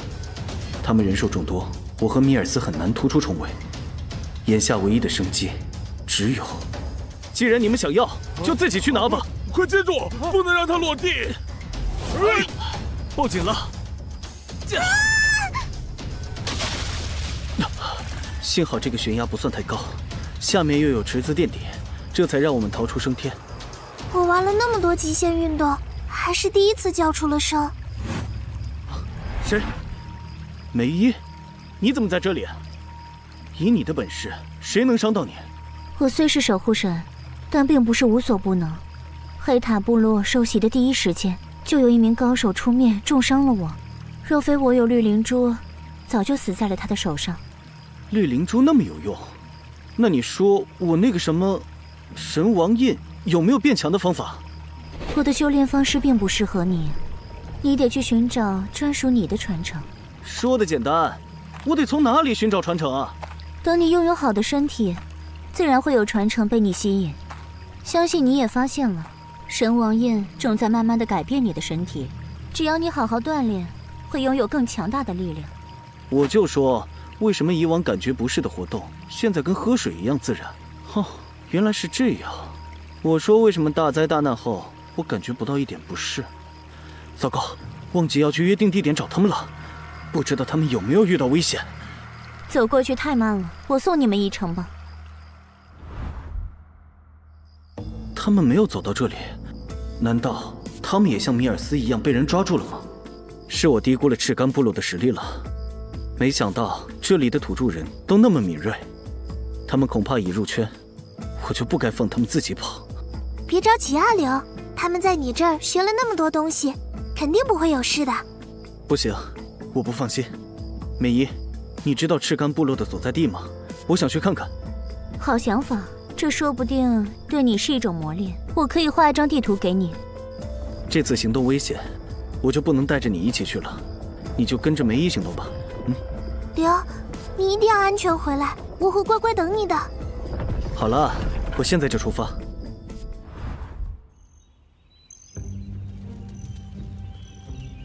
好家伙，我翻山越岭，跋山涉水，你们居然搁这里吃席呢？这是不是也太儿戏了？哼！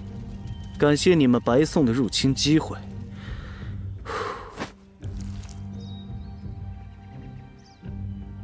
现实土著刘毅登场，菲儿、林玉、苏英，我来了。那个建筑和这些草屋风格不同，一定有猫腻，我去看看。这里应该就是门了。这哪里是房间啊？这不是一座坟场吗？你们赤干部落玩得这么刺激吗？这里没有丝毫的人气，看来菲尔他们不在这里。啊，这是个什么东西啊？这是……等等，我在干什么？我居然不自觉地想要去抚摸这个诡异的柱子，难道它跟我的神王印一样是非自然力量？不行，此地不宜久留。你是何人？来这里做什么？你又是谁？鬼鬼祟祟，躲着不肯现身。你连我是谁都不知道，还敢到这里来？看来你不是赤干部落的人。我只是个不小心掉进来的外乡人，我这就离开，没有第一时间对我下杀手，说明我还有周转的余地，得赶紧离开。不管你是什么人，既然你来到这里，就该做你该做的事，不然我就杀了你。你想让我做什么？很简单，你看见石柱上的图腾了吗？只需要把手放在上面就好了。只要你按照我说的去做了，我可以给你一些好处。倘若真的有什么好处，怎么可能用怪兽来威胁？想必这些尸骨也都是因为做了这件事。别磨叽了，要么死在里面，要么按我说的去做。行，我做。怎么回事？我的手居然收不回来了，它像是在吸取我的什么？这鬼柱子到底在吸什么？为什么我感觉越来越累了？难道他在吸取我的生命力吗？我明明是来找菲儿他们的，却又不明不白的死在这里。菲儿，领域，我不甘心，莫名其妙掉落到这个鬼地方，得到了神王印，却左右不了自己的人生。我想活下去，我想和你们一起离开这个地方，我不服输！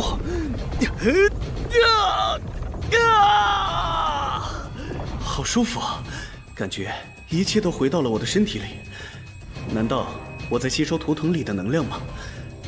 居然是神王印，看来天要我活着，我的机会来了。我助你开印，你帮我做一件事情。现在别分神，我向你承诺不会再害你，继续吸。我就信你一回。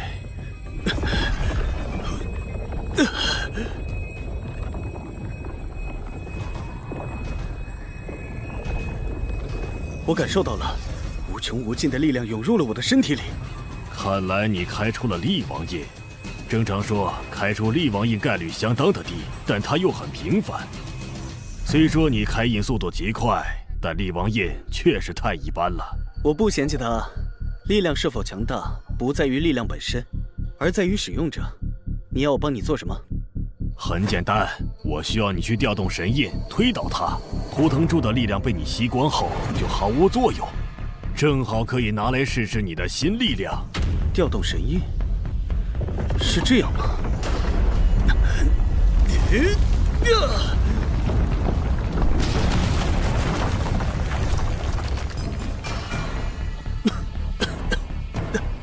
我只是轻轻推了一下，怎么全倒了？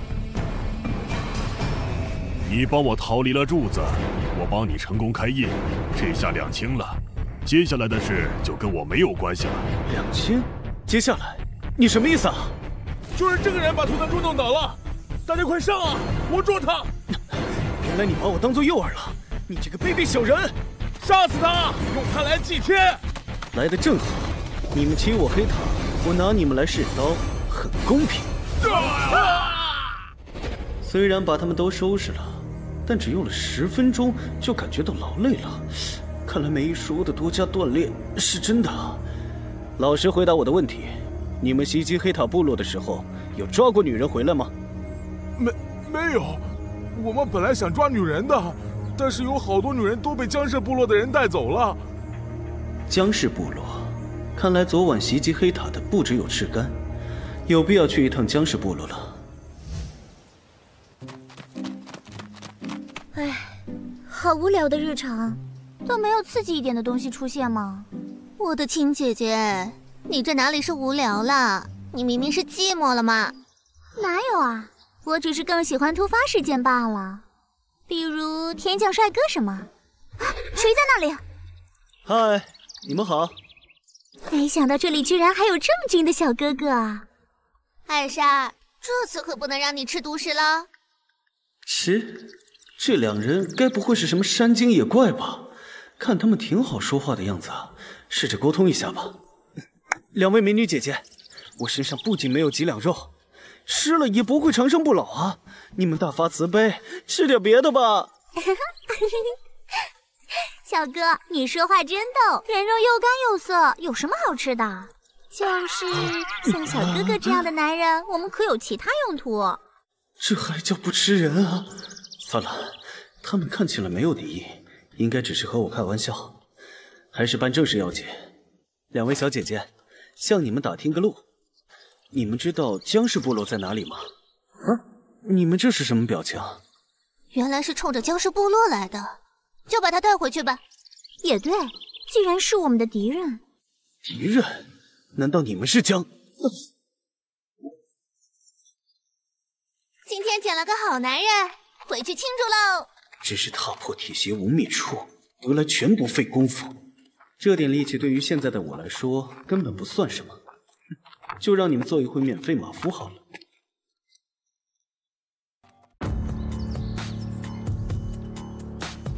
好结实的肌肉，姐姐，你说他能耕多少地，种多少粮食？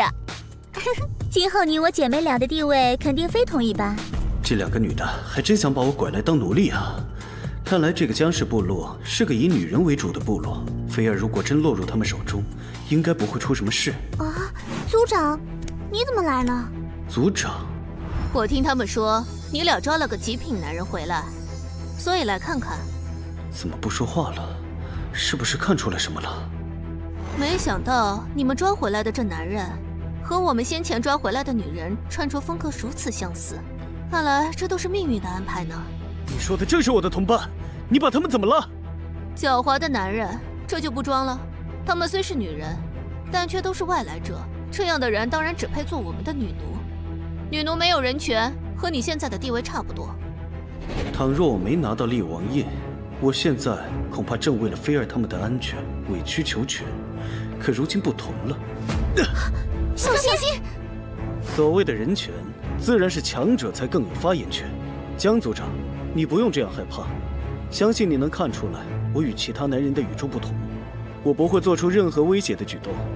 哼，说得好听，你现在这番举动何尝不是威胁？不，我只是想和你做一件交易。相信族长您是个识时务的人，我帮你一件事，你放了我的同伴们。其实现在的我完全可以端掉整个江氏，可我不能保证他们会不会狗急跳墙地伤害到菲儿。再说了，灭人一族也不是我刘毅的性格，有时候利益才是连接人类关系最好的纽带。我凭什么信你？就算你本事滔天，也只不过是一个……如果我说我能帮你做火药呢？我不仅会做，还会告诉你们它的制作方法。怎样？这个交易不错吧？你居然有神的祝福！这桩交易我们同意了。我相信您还能有更多的本事。您要是不嫌弃，可以留下来。我给你想要的东西。族长大人，您刚才可不是这样的态度。贿赂对我来说是没用的，还是麻烦你公事公办吧。哼，没情趣的男人，等着吧，我这就去带您的同伴过来。族长大人，你慢走。没想到江氏部落的族长居然如此能屈能伸，还好他同意了我的交易。这一切多亏了神王印。谁能想到当初我那么嫌弃他的出现，如今却变成了我的武器。大人，很抱歉之前袭击了您，希望您能原谅我们。我是自愿被你们抓回来的，也算是互相利用了，不必这么客气。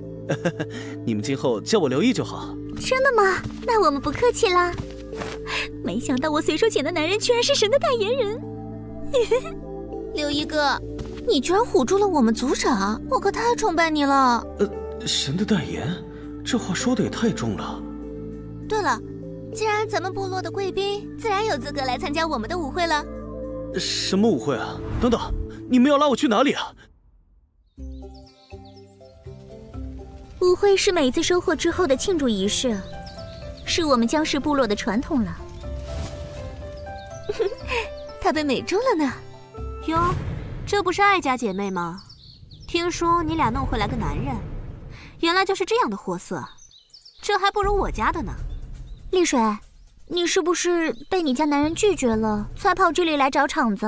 估计是族长大人还没放出正式消息，他不知道您就是神的代言人。伶牙俐齿，男奴还是得强壮点的好。秋葵，去教训一下那个小白脸。嗨！你输了。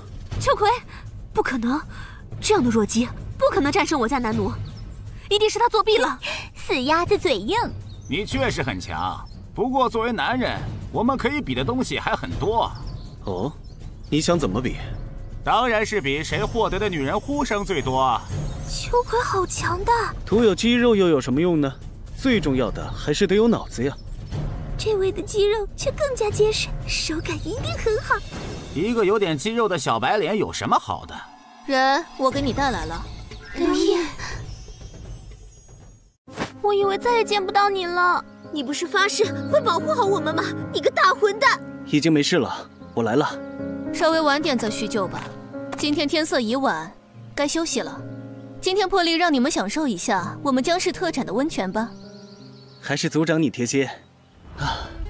没想到姜氏部落居然有如此圣地。这还是我空难后第一次这么放松呢。哎，对了，你们是怎么被抓到这儿来的？我们逃跑后原本准备绕路回来的，谁知正好遇见了姜氏部落，所以就被抓了。还好姜氏部落是女生做主的部落，不然你现在就见不到我们了。我这不是得知了你们的下落，立马就来了吗？放心吧，不会让你们再离开我半步了。不过看你们还挺喜欢这个部落的，要不咱就留在这里。哟，这么好心，那要不要奖励你点什么？你想干什么？我们决定犒劳你。温泉配按摩能缓解疲劳。你们有他们的陪伴，这些日子的奔波再苦再累都无所谓了。不过为了保证他们的生活，我必须得露出足够的能力才行。快看，神使大人出来了！他手上拿的是什么？是火药吗？哎呀，这人多的我都犯密集恐惧。你不是说做火药吗？这2天你就忙活做出了个什么出来？我免费给你升了个级，别看它小，它威力可大了。族长大人，我作证，这玩意可厉害了。就跟了他2天，这就背叛组织了？艾米是姜族长派来的外交官兼助手，制作炸药的时候帮了我很大的忙。唉，不过小丫头实在活泼得很呢，导致我背后一直有可怕的3道激光。光说也不知道效果，哼，你亲眼目睹吧。这是什么神器？居然有如此大的伤害力！这是火药的衍生物，点燃后会直接爆炸，我们都叫它炸药。太厉害了，这简直就是神技啊！神使大人厉害！神使大人厉害！族长，你这是干什么？快起来！感情他是靠着这个给我造势，卖我个便宜呢。既然姜族长现在见识到了我的实力，那么我就借此机会和族长谈谈接下来的合作好了。你们打算留下来？我的同伴们都很喜欢这里的气氛，为了他们今后的生活，我肯定是选择和族长你继续合作。你给我们提供生存场地，我给你们提供知识技巧，如何？你果真看出来了我们部落的现在的困境。我们除了主事的都是女人之外，还有一个原因是我们没有守护神，这就导致我们往往面临的困难会比其他部落的要大。倘若你真能解决我们的困境，留你一辈子也无妨。对于这个，我一直有一个想法，你们完全可以去学一下农耕文化。什么是农耕文化？农耕文化就是以农业为主，狩猎为辅。我们首先要开垦出一片片土地，将一些食物种子种起来，比如你们常吃的红薯。这简直就是为我的部落量身定做的文化。刘毅，你慢点讲，我要记下来。我再给你画一些农具，有了这些，效果会更好。先前的我都可以无条件配合，但这个铁器恐怕不行。这个铁器目前只有铁甲部落的工人才能做出，但是他们的要价相当的高。他们要什么？他们要男人。什么？这里还有搞基部落？他们才不搞基，他们要男人来采集矿石。采集矿石可是个辛苦活，所以他们就大量收买精壮的男人，为他们干活。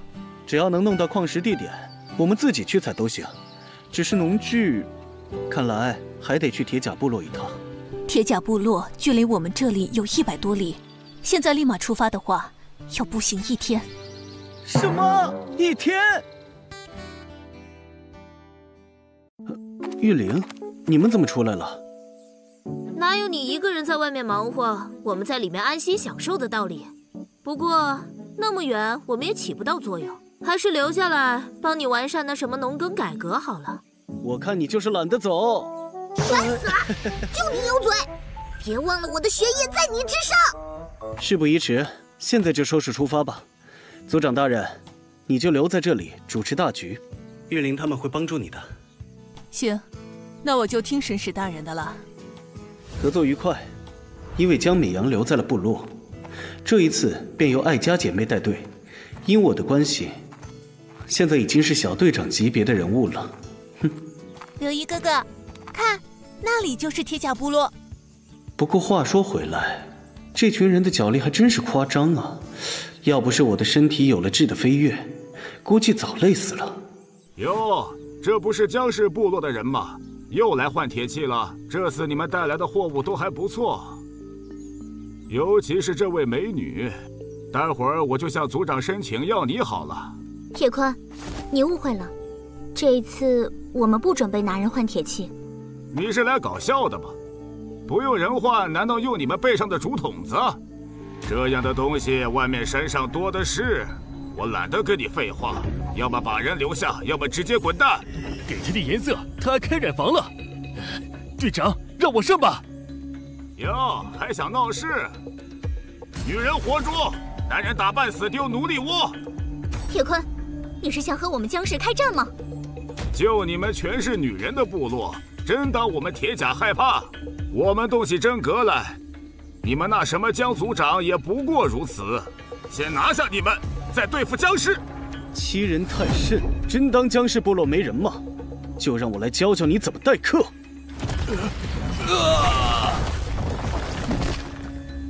来，继续。惹谁不好，惹刘毅哥哥自讨苦吃。抱歉，各位贵宾，是我们招待不周了。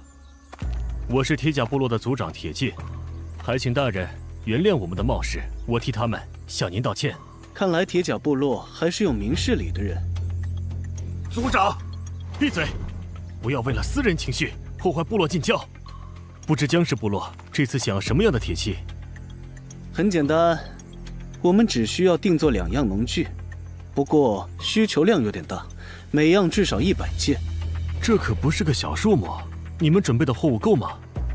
当然够，我直接给你演示会更有说服力。劳烦你带我们去一下你们的矿场。我明白了，请往这里走。哼，就一些小竹筒，至于这么装神弄虚的吗？我倒要看看你怎么丢脸。这是特制加长炸药，它的用途十分广泛，不仅可以开辟矿山，还可以用来打仗。只要用火种点燃它的引线，它就会爆发出极其强大的力量。只要把炸药放在你们想要开辟的地方，再用火点燃它就好了。各位站远点，避免误伤。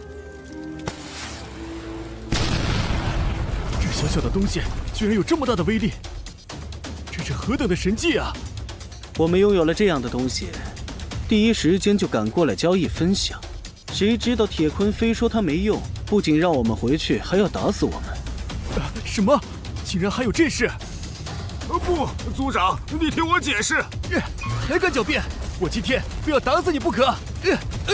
走吧，大人，我这就回去准备锻造，争取早日完工。有劳族长了，农具的事情先告一段落。不知道江氏那边地皮做的怎么样了？绅士大人带着铁器一起回来了，你可算是回来了，我想死你了。菲儿，几天不见，你怎么黑了不少啊？我和姐姐这几天帮忙把土地开辟成功，还播下了种子，黑一点可是我劳动的象征。没想到他们这么能干。不光是我，苏音也在养殖方面也帮了很大的忙呢。姐姐另外还开了个美食培训班呢，每天的饭菜都好吃了许多。不错嘛。啊，黑云，看来接下来要下大雨了。不，是黑雨季马上要来临了。黑雨季？黑雨季跟普通的雨不一样，它维持时间长达2-3个月，身体弱一些的人很难撑过去。而且我们还没有守护神，情况只会更糟糕。我刚好认识一名女性守护神，只要你不介意，我可以帮你说服她成为江氏部落的人。刘是不是已经忘了我？怎么这么久都不来找我们？因为有梅姨的关照，这段日子我们过得相当安静。可是没有刘毅在，生活感觉就没有了意义。米尔斯，刘，真的是你！我差点以为你不来了。说好了会来接你，怎么会食言呢？哼，走吧，和我一起去新的部落。看你的气息，你已经开印了。是的，我路过赤干部落，吸收了图腾，获得了力王印。力王印虽是神印中最一般的一种，但对现在的你来说已经足够了。走吧，你来带路。没想到梅姨这么简单就答应了。啊！喂，还真当你是打飞的啊！好歹说一声啊！快看，那是不是神使大人？神使大人居然真的说到做到，为我们带来了守护神。好不容易建立起来的高大形象，一下子就没有了。真怀疑梅姨是故意的。拜见守护神大人，感谢大人降临。感谢大人降临。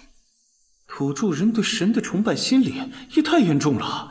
虽然梅姨的确很神奇，但是在我眼里还远远达不到神的地步。不好了，刘毅哥，艾米不见了。什么？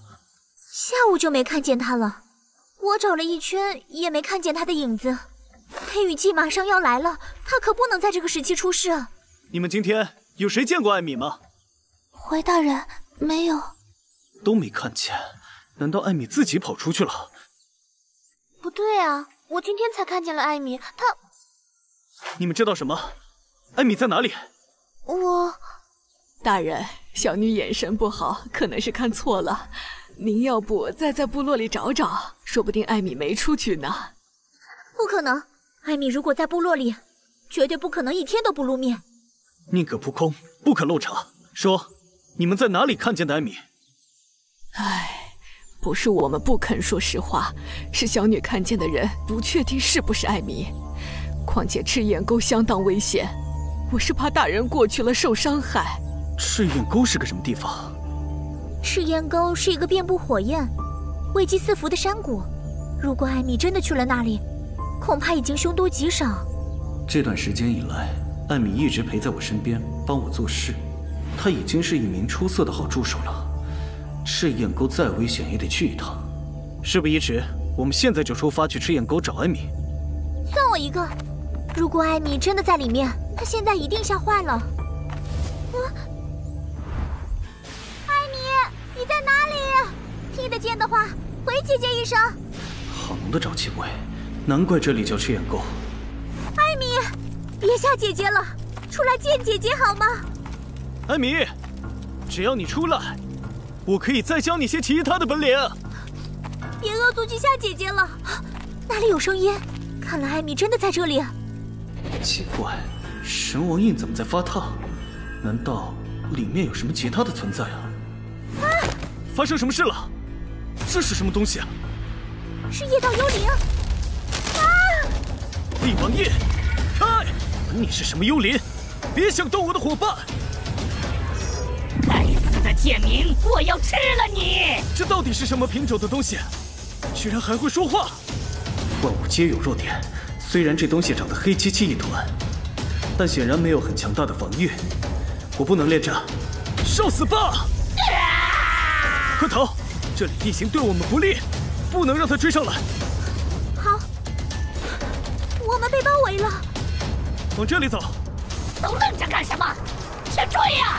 呆头呆脑的，眼睛不需要全给我好吗？跑这么远了，应该追不上来了吧？今天真的让我大开眼界啊！没想到这里还有这样怪异的东西。艾莎，夜岛幽灵到底是什么？我也不知道。我在族里的记载里看见过这东西的画像，除此之外就什么都不知道了。画像？看来回去得问问江美阳和梅姨。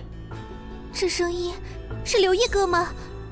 刘毅哥，艾莎姐，艾米，我的傻妹妹，你怎么一个人往这里跑？多危险啊！伤势严重，得立马回去治疗。咱们现在就带你离开。有水的地方就有出口，我们顺着水边的路走。艾米，再坚持一下，我们马上回家了。想跑哪里去？幽灵不发威，你当我是小章鱼呢？看来我小瞧你们这些精灵了。艾莎，你带着艾米先走，我来断后。都别想跑！今天你们注定成为我们的盘中餐。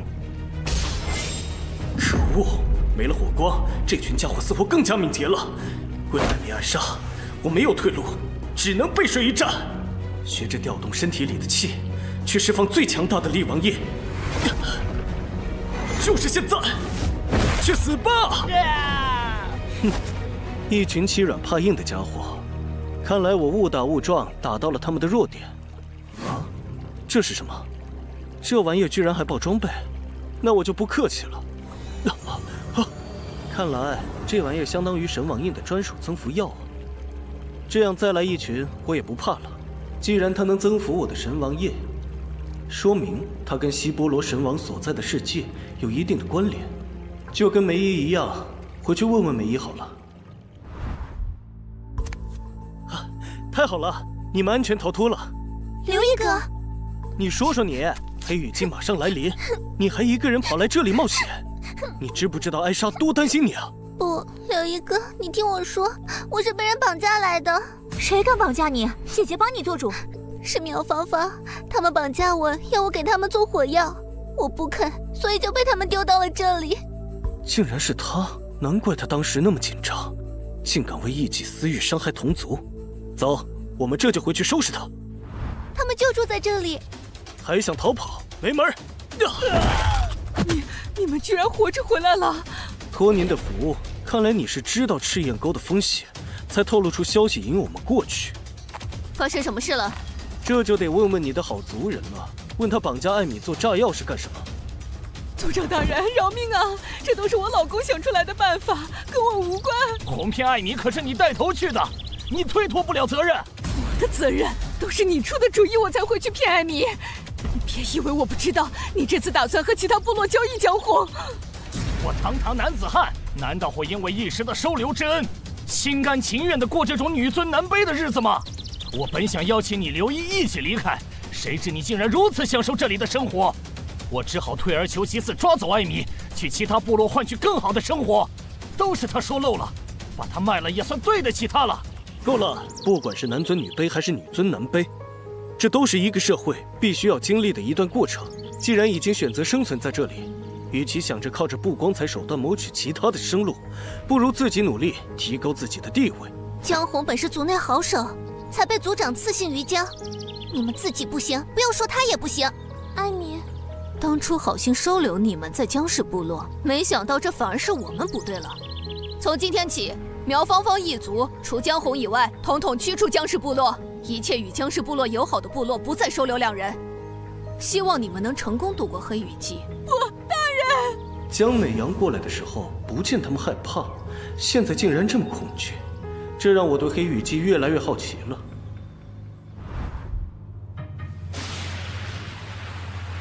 没想到黑雨季竟然如此荒谬，像是吸取了万物的生命力，一切都显得死气沉沉。但我并没有感觉那么寒冷，不像菲儿他们。难道是因为我有神王印吗？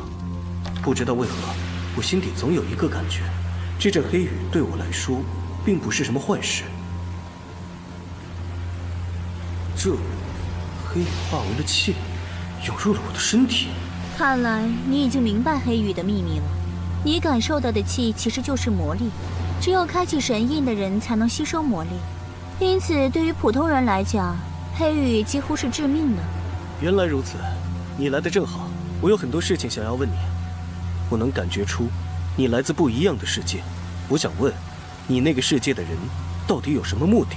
为什么要放出黑雨和夜道幽灵？黑雨是3年1次的大祭祀，引动魔力，促进每个神印修行者的实力增长。而夜道幽灵只不过是一些人的游戏而已，那些都是他们圈养的灵兽。游戏什么意思啊？那群人性格恶劣，私下举办了许多灵兽杀人的游戏，谁的灵兽杀人更多，谁就能够获胜。你的意思是，我们包括这些土著人，都只是他们的玩物？是的。我虽觉得土著人思想落后，但他们对神明的信仰是真情实感。凭什么要被这样自私自利的人当作玩物？他们有什么错？我们又有什么错？正因我的想法与你一样，认为任何人都不该轻易主宰他人的命运，所以才会被他们视为异类和逃犯。事已至此，你我都无力去阻拦，我只能告诉你，最好别插手这里的生活状况。他们自尊心极强，自然不允许他人改变自己玩物的思想。倘若你引起他们的注意，那必然不会有好下场。那我就只能眼睁睁看着吗？你别忘了，我们还被困在这里。我没有忘，你先回屋吧，剩下的等我回来再说。你要去哪里？我有些人要见，我也有自身必须要做的事。与这个人的见面，我不能缺席。你把这个拿着，关键时刻他能保你一命。绿灵珠。回去好好休息吧，他们还需要你。等等，梅姨，你听我说。梅姨似乎是知道自己这一行吉凶难料，所以战前托孤。虽然我对梅姨没有太多的情感，可她毕竟庇佑了我们这么久，跟上去看看吧。我身上有希波罗王神印，终究会和他们产生联系。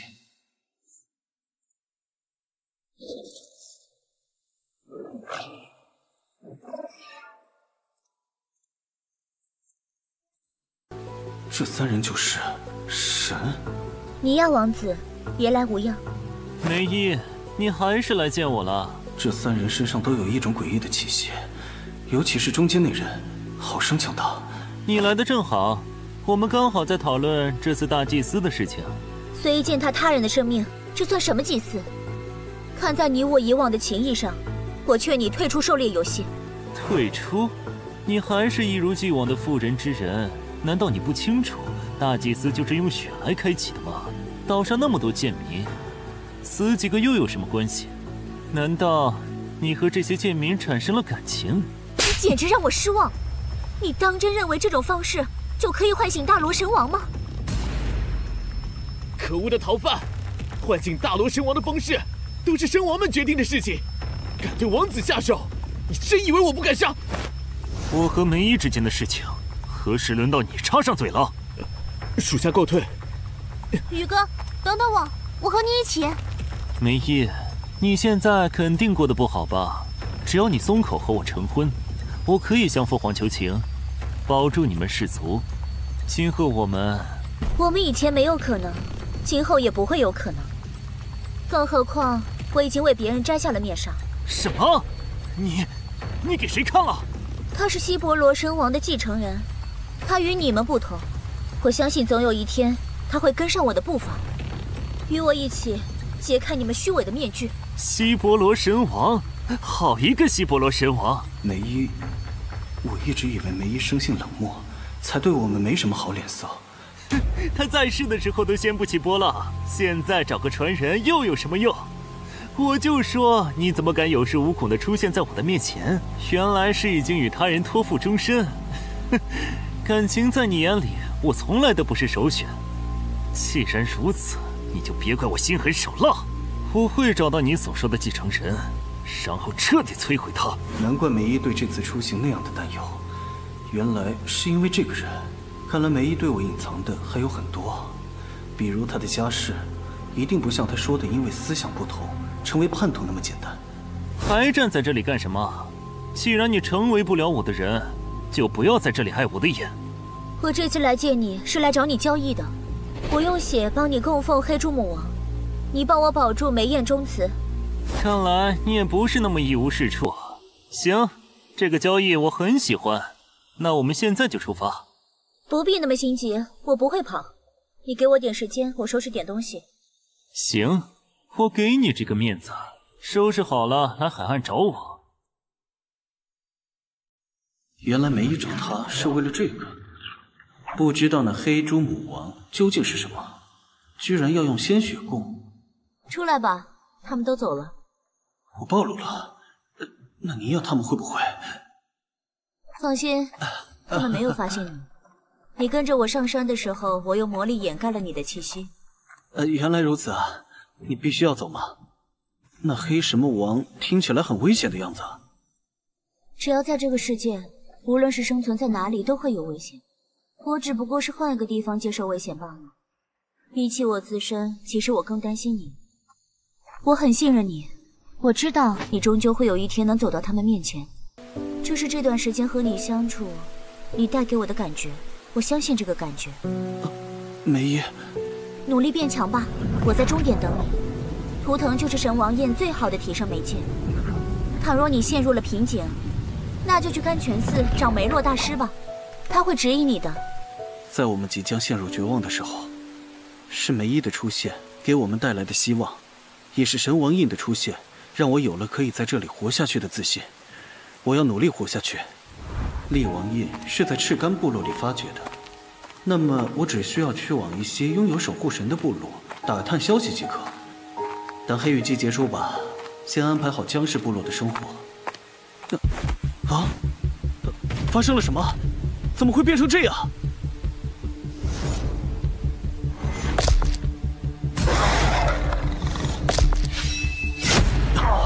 畜生，这是你应得的惩罚。黑羽季来临，部落里除开少数战士外出狩猎，其他大多数都躲在自己的房里。眼下这么多战士死于非命，一定是这些畜生突袭。莫非神明又开始游戏了吗？对了，菲尔他们还在部落。菲尔、玉林，没有任何回答。该死，难道菲尔他们已经……米尔斯、苏英，刘毅，你还活着？什么？既然都活着，就回我一声啊！吓死我了！别怪他们，是我不让他们出生的。这些畜生本事各异，不保气会不会装作熟人的模样和声音来诱惑我们。按兵不动是最好的解决方法。那外面的那些，人活在世，总得有取舍。为了部落更大的利益，不得不让他们出去对抗。曾经的我或许会怒斥江美阳的冷血，可见识了这个世界上那么多不可思议的存在后，我才发现这其实是保护大家的最好方法。不管江美阳保护菲尔他们的目的到底是什么，至少我得感谢他，替我护住了他们。应该是那群畜生还有余党，我出去对付他们。江组长，菲尔他们就麻烦你了。好，我会护住他们的。三指，你们还真看得起我刘毅。来吧，今天不是你死，就是我亡。黑羽季的出现，大幅度地增强了我的力王印。现在哪怕再来一群灵兽，我也毫不畏惧。力王印开！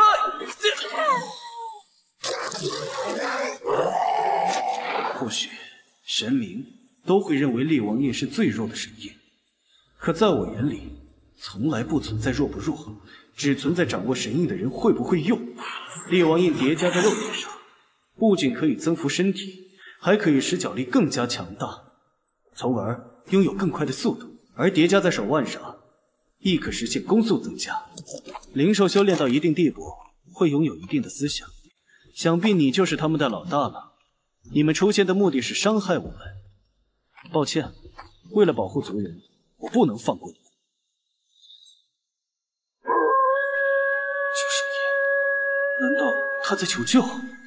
绝对不能让你得逞！这是黑蒙的叫声，该死！难道这个破地方还有别的高手？不行，我得去看看。可恶，黑蒙倘若真死在这里，哥哥肯定会骂我们的。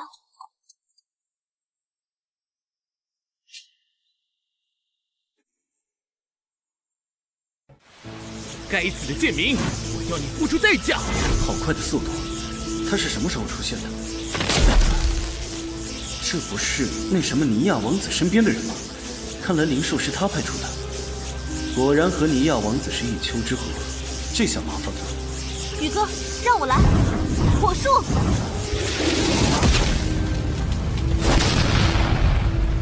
什么？居然能躲过我的火球？难道你也是神印修士？既然知道我是神印修士，那还不快快离去？区区尼亚的仆人，还不足让我亲自得手。之前有了一相互保，这才让他们没发现我的存在。利用这点，或许可以劝退他们。眼下的我还不足以与他们抗衡，只好退而求其次了。管你是谁，送我灵兽者死！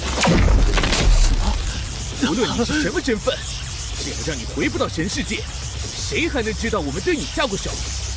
看你这么珍惜这个部落，我就大发慈悲，赏他们个全尸好了。想得很好，可不够成熟。什么？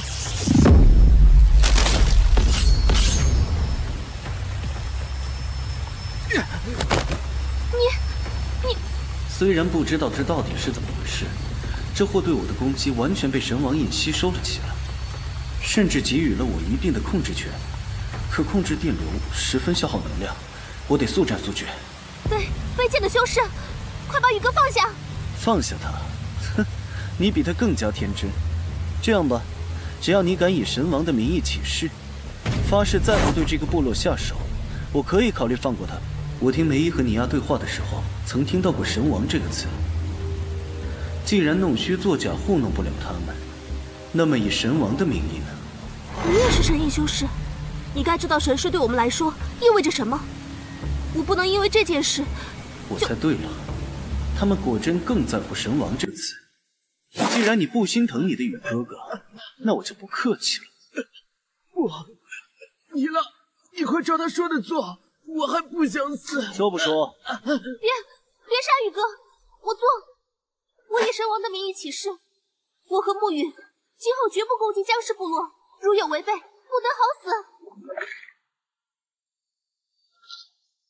果然，神事对他们来说会有契约限制性，也不知道到底是怎样的神王才会拥有这样的力量。人还你，带着你的灵兽快滚吧！你明明和我们一样是神印修士，为什么对待这些贱民这样上心？人从来都没有贵贱之分，平等才是人类今后该走的道路。平等，真是可笑的想法。神印修士拥有强大力量，每个皆为神之子。而这些普通人类拥有什么？他们甚至不如我们豢养的灵兽有用。一群茹毛饮血的野猴子，不值得我们上心。既然你愿意守着无能的野猴子，那你就守着吧。希望你今后也能笑得出来。没想到神之子失败了之后也会放狠话呀！你们都听见了，你们一直信仰的神明，其实对你们不屑一顾。这样自私自利的神明，你们还要继续膜拜吗？我不知道。不必那么快给出答案，你可以慢慢想。神明之间的娱乐只方便了神之子，而受苦的却永远是我们。与其用神来称呼他们，不如用魔更加合适。信仰是根深蒂固的，但有这个契机在，我相信他们能够慢慢消化。需要的只是时间而已。先回去吧，黑羽姬不方便你们出来，剩下的我来处理就好。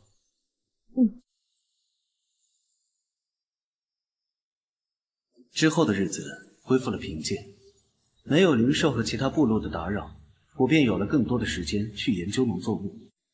可黑羽的力量依旧影响着幼苗们，这让我不得不多在这件事上留心。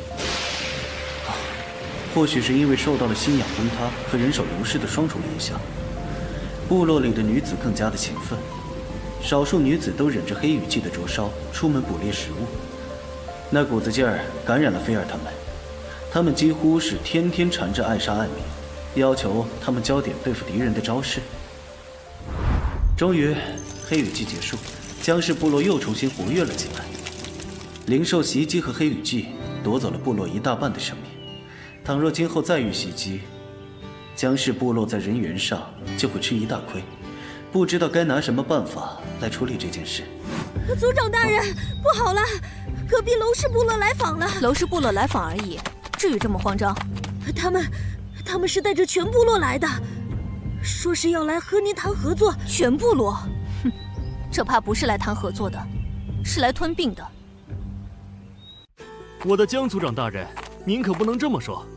我听闻黑羽季让您也损失了大批人马，这才赶着过来和您合作。您怎么能这么看我呢？刘洋，直接闯进部落里，这就是你所谓的合作？我猜合作是假，吞并才是真吧？僵尸部落以女为尊，你们楼氏不一直觉得我们奇怪吗？怎么可能说合作就合作？如今我们人员损失严重，你直接上门挑衅，你敢说你是真心合作？我希望僵氏和我们楼氏合并是真，退一步说，我可以让你继续做你的族长，我们一同管理部落，如何？卑劣男人说的任何话都没有可信度，请回吧。你敬酒不吃罚酒，我看你们这点人怎么和我们打！今天我必须拿下僵尸！唉，世道怎么就不能太平点呢？这吓得语言系统都失灵了。刚不是挺会叭叭的吗？该死的男奴，这里哪有你说话的份？还不快滚一边去！刚不是要求和族长一个地位，现在就叫我为男奴了，说的你性别不是男的一样。想和我们合作也可以，但只能是楼氏融入僵氏，僵氏拥有一切的主导权。融入？这不可能！我们楼氏可是传统部落，绝对不会同意加入女尊部落的。虽然你表现得很强硬，但我也看出来，你们楼氏部落也是经历了黑羽季的摧残，这才不得不提出和我们合作的要求。只要你对僵氏部落有贡献，不管是男是女，都能提升自己的地位。我绝不是信口开河，因为我就是这样的例子。我们僵氏部落已经不像从前那样独裁了，只要你们愿意加入我们，我们可以给你们提供最基础的食物，其他剩余的物品都需要你们自己靠行动来获取。大人，只要您管饭，您要我做什么都行。我也愿意加入，我也是。一个一个排队登记，不要急。油嘴滑舌，我看你就是江美阳身边的一条狗。救我！废物！哎呀，玉林这丫头最近脾气越来越回去了，看来她对这里已经彻底放心了。你为什么要提出把他们都收下？虽然现在我们是缺人的时候，可他们毕竟和我们理念不同向，今后可能还会起冲突。这样的环境里，免费的劳动力送上门，哪有不要的道理？至于矛盾，很简单，只要把他们打散，根据我们已有的人员重新编排组织就好，分组分工来安排人，这样他们就不会有单独聚合的条件。增加了人手之后，部落就变得拥挤了起来。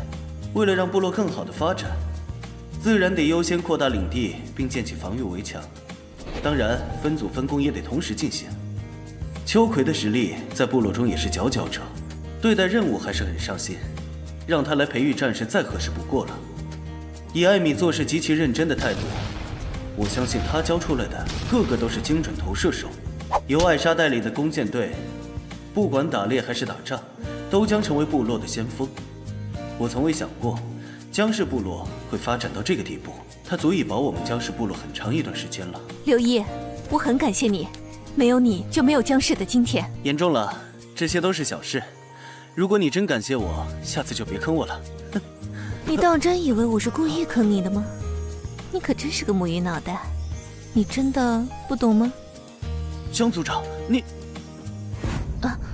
什么声音？有人正朝我们这里赶来。看装扮，应该是赤阳部落。他们手上有武器，是袭击。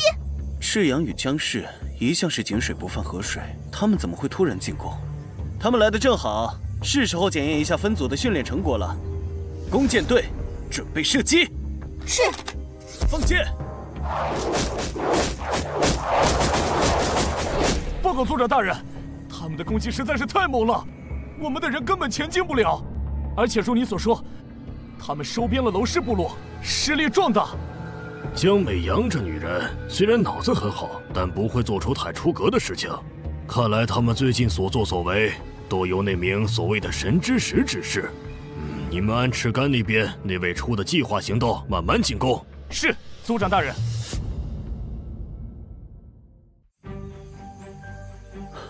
攻不进来也不撤退，他们难道要和我们打消耗战？你带人去下面给我抓个活口上来，我要问话。遵命。组长大人，人带到了。我们与赤阳无冤无仇，你们直接攻打过来是为什么？识相点就交代你们赤阳的目的。相信你也不愿脑袋就那么落地吧？我都说，这都是神给我们的指引。谁说只要消灭了你们，他们就会有生有世庇护我们赤阳人？神的指引？难道？虽然希波罗神王弟子的身份树敌众多，可目前和我有过争分的只有那2个人。看来神氏还是有钻空子的可能性。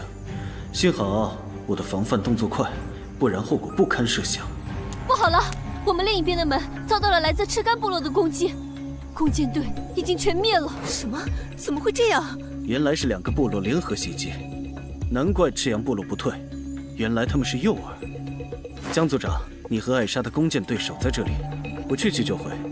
秋葵、艾米，带上你们的队伍跟我走。好的，刘毅哥哥。遵命，神使大人。刘毅。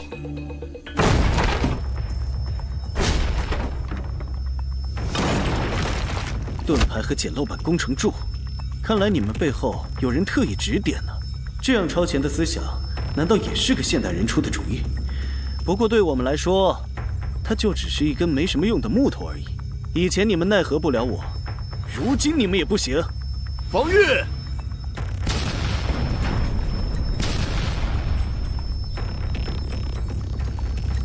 秋葵，带着你的长矛队出门斩杀外敌，降服的当俘虏，反抗的给我杀！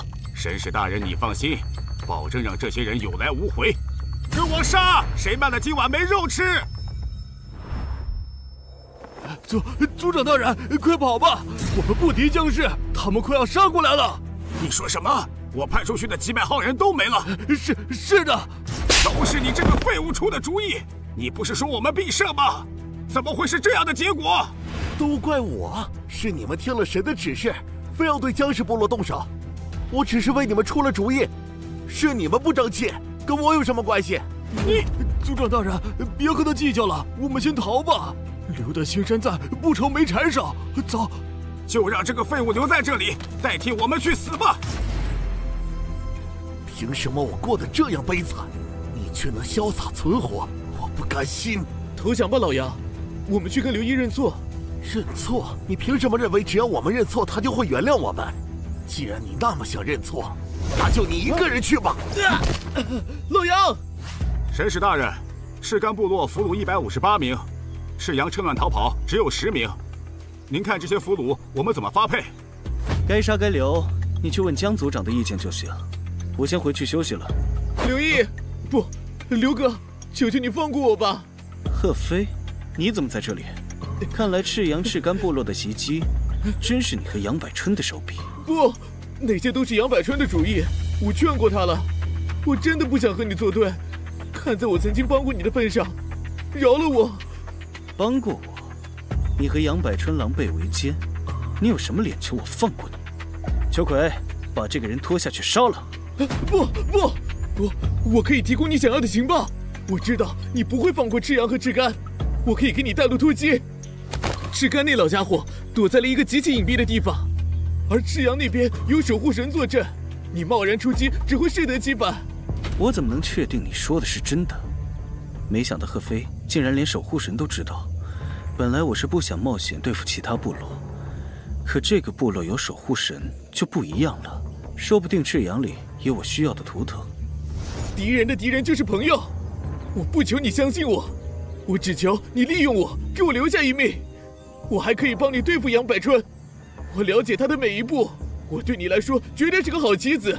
这里没看见杨百春，看来他丢下贺飞逃跑了。虽然贺飞可恨，但他只是杨百春养出来的一只出头鸟，更多的是帮杨百春做事。我同意你的条件，希望你不会让我失望。谢谢刘哥的大恩大德，谢谢刘哥饶我一命。乘胜追击，让他们后悔对我们江氏动手。是。贺飞为了活命，说的每一条消息都是真实的。在他的带路下，我们找到了赤干族长躲藏的小营地。赤干剩余人员不多，因此轻而易举被全员捕捉。由于赤干部落侵略黑塔在先，这次我没有放过他们。曾经我生活在和平年代，虽然参过军，但心底总有法律那一条界限。如今落入这个浑浊的世界，我必须要丢掉一部分人性，才能保全住我，保全住菲儿他们。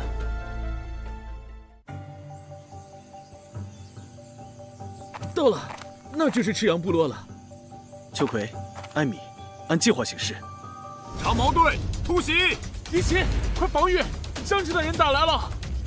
冲啊！弓箭手出列，火箭准备，目标前方的草屋。是，放箭！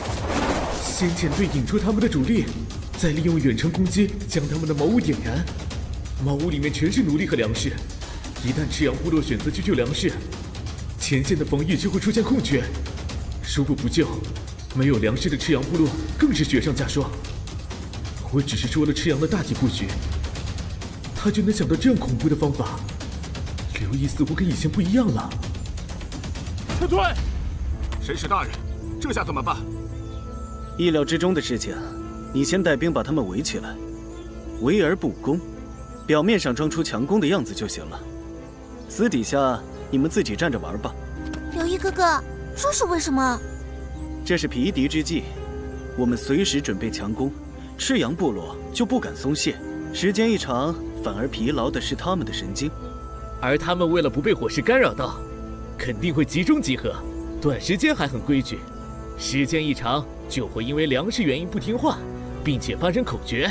这个时候就是我们进攻的最佳时机。不管怎么说，赤阳已经是瓮中之鳖，就算他们想要另选一条路逃跑，也只会遇上我提前安排埋伏的大刀队。咱们就放心的等待好了。这小子鬼心眼还真不少，还是得多敲打敲打。再这样下去，我们会被烧死的。族长，你想想办法吧。来人，去请守护神。是，族长。来了。什么？火神手下不死无名之辈，尔等速速报上名来。怕什么？你们早已经见识到神有多无情，也做好了和神对抗的准备。现在害怕有什么用？火神，真是可笑！你们赤阳部落马上就被烧干净了。在下江氏部落3军统领刘毅，是取你命之人。先用弓箭隐藏一下自己神印修士的身份，再想办法询问图腾的事情。取我命？那你来试试吧。这个威力竟然和你那不分上下。试试这个！哼，不用挣扎。还有什么手段都使出来吧，不然等我出手你就没机会了。短暂的试探看不出来实力，但梅姨说过，一个人的魔力并不是无穷无尽。或许我可以。弓箭1队2队，给我上！遵命。火神，你不是很牛吗？怎么退那么远？该死，你们以多打少。有本事我们1对1单挑！哼，这可是咱们尊贵的火神大人提出的，那我不得满足你一下？他魔力消耗的差不多了，虽然胜之不武，但别无选择。小子，你成功的激怒我了！今天我就让你知道本火神的厉害！本火神就算不用火，一样能揍得你满地找牙！不好意思，你不能如愿了。你居然是神印修行者，你可真阴啊！废话少说，看招！这些贱民！我之间拼个你死我活根本没有意义。这种无聊的部落战争，你就算打赢了，又能得到什么？不如握手言和。赤阳部落袭击我们将士，就算我们握手言和，你敢保证他们不会再袭击我们一次吗？不，这都是尼亚王子的安排。你身为神印修士，难道还不理解我们身不由己吗？那就不用说了，用拳头来决定吧。我投降，我可以不阻拦你对付赤阳部落，但作为条件，你得把他们的祖地留给我。祖地？说起来，上一次见到图腾柱也是在祖地，看来这一次也是。莫非你被赤阳部落的图腾柱困住了，是吗？啊，你怎么知道？看来一切如我所想。哼，原本来找图腾只是碰碰运气，没想到还多拿了一条线索。我见到过同样的情况，并且还帮助他脱离了困境。如果你能帮我离开这里，我可以向你保证不再对僵尸出手，甚至还可以帮你解决赤阳部落。那就得看你的表现了。真是自私自利的神明啊！为了自己能够脱困，不惜反戈一击，真是可笑的信仰。火神大人，你们的族长冒犯神灵，已经被我诛灭。你们所有人放下武器，否则杀无赦！该死！你竟然背叛了我们！好家伙，动作也太快了。这刘毅是改行做了传销组织头头吗？好了，戏看的差不多了，准备突击。交给我吧，神使大人。是吗？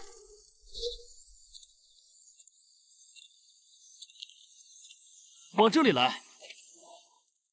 这个祖地看上去和赤干那边的差不多，应该不是部落人自己修建的吧？这些东西存在历史悠长，我也不清楚它们的由来。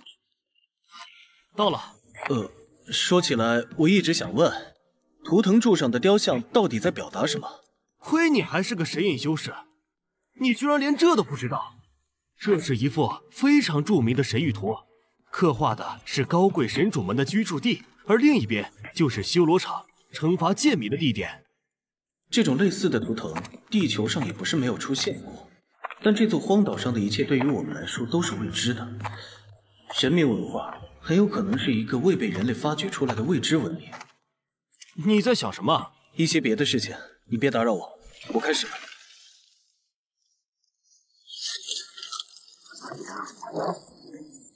感觉好痛，似乎有什么东西在攻击我的力王叶。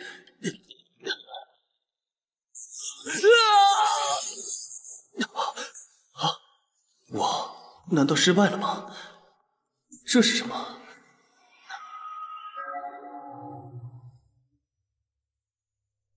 这是我小时候的记忆。那个时候我刚学会走路，对这个世界充满好奇。人生总是充满了各种未知和不确定。长大的过程中，我体会到了什么是亲情，也知道了欢笑的背后是艰辛。后来我长大了，独自走向陌生的世界，但周围的一切都开始变化，人与人之间也有了距离。这种距离把我们隔开，把我留在了一个狭小的空间里。世界变幻如白云苍狗，我的生活也由沧海化作桑田。我在浓硬的黑水里挣扎、呼喊，也在炮火中冲刺拼杀。我用尽一切的力量咆哮，向命运表达自己的不甘和不情愿。我开始变得失望、沉默。命运不因我努力而改变，也不会因我放弃而消失。这一切似乎早已注定，他会按照自己的轨迹前行，直到我死的那一刻为止。这难道就是我想要的人生吗？不，就算我烂成一团烂泥，我也由自己主宰。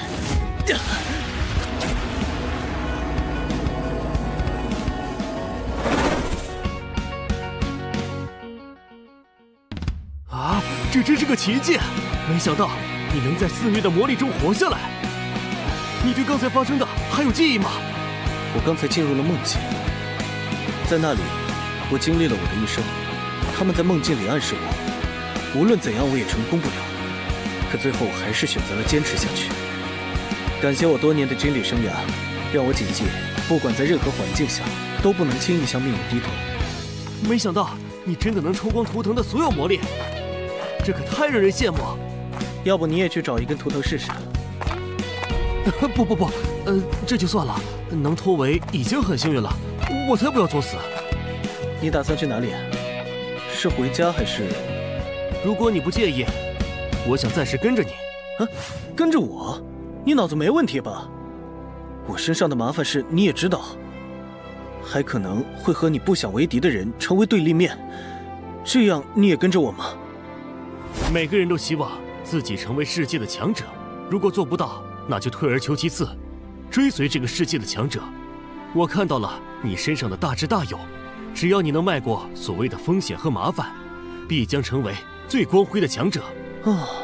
你愿意跟就跟吧，不过话说好啊，跟在我身后就要学会人人平等，不能把你们神界那架子再拿来摆着了。听凭您的吩咐。有个神修者跟着我也好，这样我也能更加了解他们的世界。没想到我第一次收小弟就收了个神，哼，也罢，有他在旁边，我能学会更多的本领。刘队长又带回来了一批俘虏，没想到他竟然这么有本事。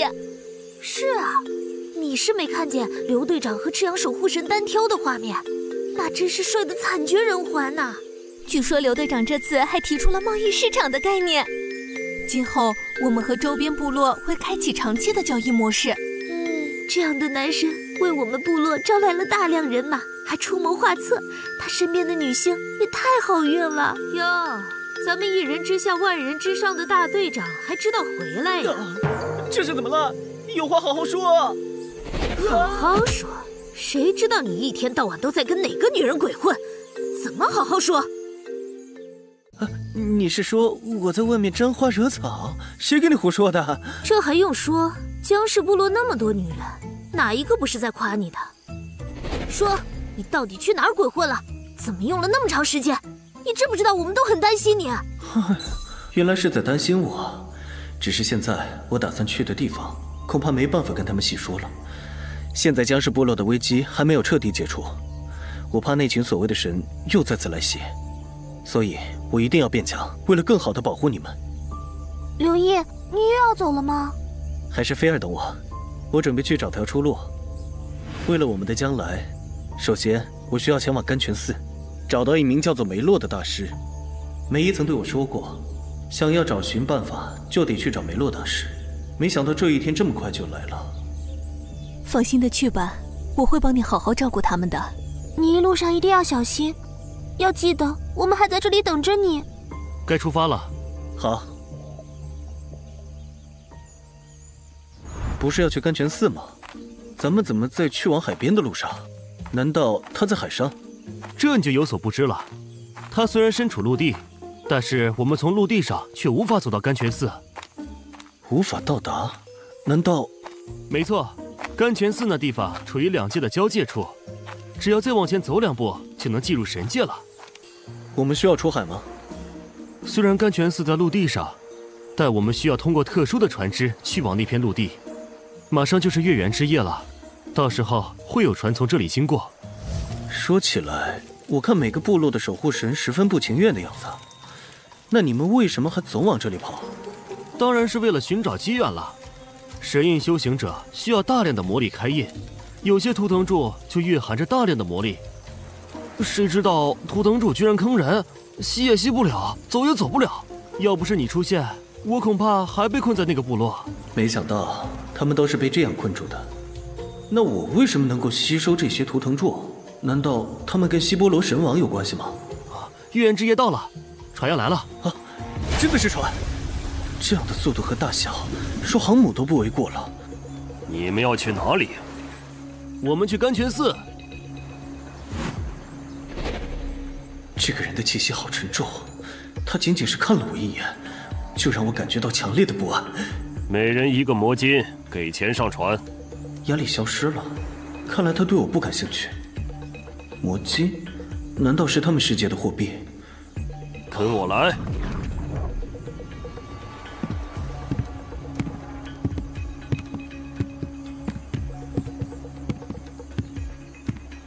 这个房间就归你们了，你们可以在船上走动，但最好别闹事，否则我会直接把你们丢下船去。我们知道了。果然人外有人。前几天我还沾沾自喜自己的实力增强，今天就被现实毒打了一顿。刚刚我看船上的人还挺多，他们都是要去甘泉寺的吗？哦，并不，我估计他们大部分都是从山岳郡过来的，到这里来只是为了感受不同的自然环境，并没有下船的想法。他们难道就不想下船去寻找所谓的机缘吗？在我们神界里，并不是所有人都能修行神印的，普通人老老实实活着都来不及，怎么会到处跑呢？也是，如果普通人在这座土著荒岛上生存的风险太大了，看来大家都是明智的。那刚才青衣人又是什么来历啊？他叫吴正山，是船上的魔师，也是船上的管事。你只需要记住，不能得罪他就好了，其他的不要再多问了。不说他了，刘老大，我们去喝一杯。廖进明显不想谈吴正山的事情，看来这位管事的实力很强大。哎，你们是从那个荒岛上来的吗？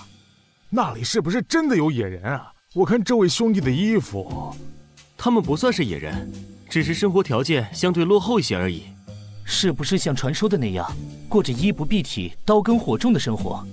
差不多吧，他们还是原始社会的生活形态，除了对神的敬仰之外，其他方面根本没有什么规矩。没想到神也会八卦，看来得换一套不惹人注意的新衣服了。原始社会，那不就还是野人吗？你们得多想不开才会去那个鬼地方啊！其实他们没有你们想的那么可怕，平常也挺讲道理的。小兄弟，你别听他们乱说，看你挺了解荒岛的样子，可以多给我说一些荒岛的事吗？来，我请你喝酒。那就……喂，那边的两个，听说你们是从荒岛上船的，看你很了解荒岛的样子，这点钱爷赏你，你给爷多讲讲。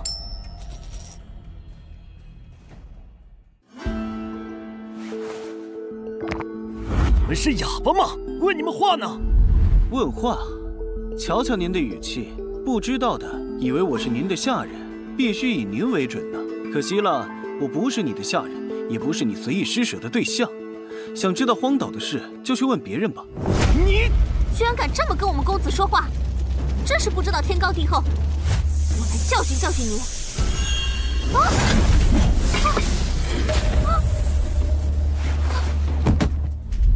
廖进之前给我科普过，这类神印修行者的一身魔力，基本用魔力棒为媒介来施法。现在魔力棒被抢，被打断的魔力突然回涌反噬，他应该很痛苦。不知天高地厚的东西，居然敢欺负本公子的女人！公子，看来只有让你们以死谢罪了。有管事的提醒在前，我本来不想惹事，可现在他要杀我，我必须得出手自卫啊！大家都是文明人，我劝你别乱来。把刀放下。是吴管事来了。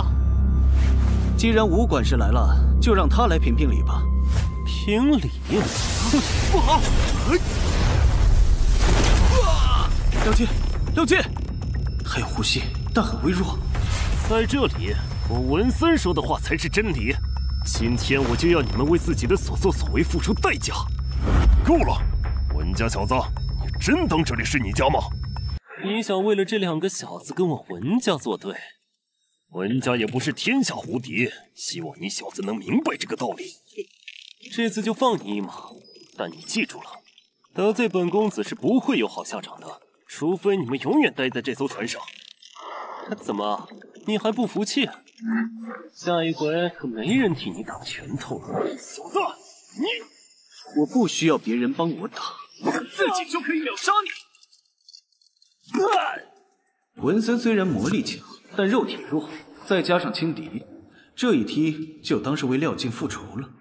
你上船的时候我警告过你，你居然还敢当着我的面出手伤人！吴管事，凡事都要讲个公平，绝不能让他出手，不然我和廖进恐怕真就死定了。一开始是他和他的女人们要对我们出手，出于自卫，我反击了。在你出面阻止的时候，我们也听你的话，放弃自卫。可他呢？挑事的是他，做出实质性伤害的也是他。难道就因为他是个富家公子，你就要忽视他的问题？你以为你是谁？你凭什么能享受和文森公子一样的待遇？你别告诉我你不知道文家人到底身份有多高。再说了，文森公子已经晕倒，你说的不过是一己之词。死罪可免，活罪难逃。吴管事，且慢。吴管事，我可以证明这件事确实如小兄弟所说，自始至终都是文森公子欺人太甚。对，是文森非要叫这位小伙子起来说荒岛的事，小伙子没动，文森旁边的女人就要出手伤人。我可以作证。我也可以。你们既然你们能证明，那这次就这么算了，下不为例。把他扶回去好好休息。是，前辈。看来还是群众力量大。虽然吴正山有意帮文森，可船上平民较多，他应该是不想引起舆论。在下刘毅，谢谢你刚刚替我说话。哪有的事，我只是说了句实话而已。我早看不惯文家的人横行霸道了。你先扶他回去吧，他伤得不轻。啊，对了，你可以跟着大家一起叫我胖主。等之后有时间再跟我说说荒岛的事儿吧。好的，再次谢谢你的帮忙，我先回去了。吴正山能放过我们，看来还有胖竹大叔的功劳。他从头到尾都是从容自然，来头绝对不小。唉，一来就得罪了什么富家子弟，我的仇家又多了一位啊。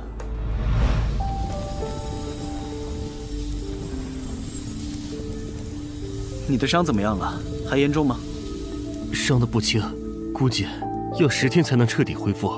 我们与文森公子结了仇，这次前往甘泉寺，恐怕不会那么轻松了。我仇家漫山遍野都是，还怕这一个？你别管这么多，先好好养伤吧。通知，马上要经过雾障区了，大家尽量待在房间里，不要出来。雾障区？那是什么？雾障区很危险，但也很神奇。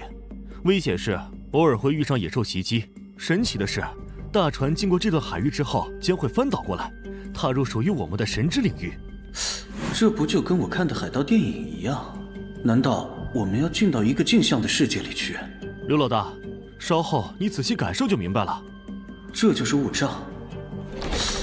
好冷啊！力王印居然自动帮我御寒了。难道这个雾气像黑雨一样，蕴含的是大量的魔力？咦，刘弟，你怎么出来了？胖竹，你怎么也出来了？难道你不怕野兽袭击吗？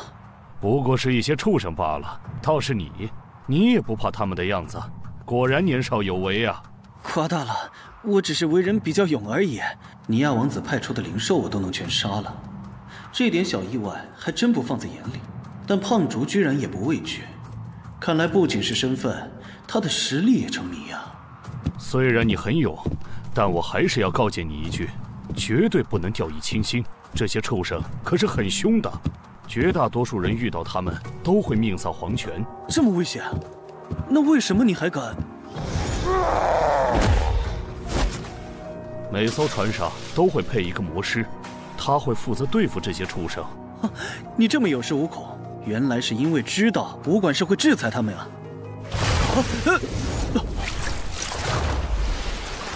真的好神奇啊！要不是廖进事先给我讲过，我肯定会被这个场景吓死。他还在继续往前开，难道这一段只是个通道？欢迎来到神之领域，这就到了。可是我什么都看不清啊！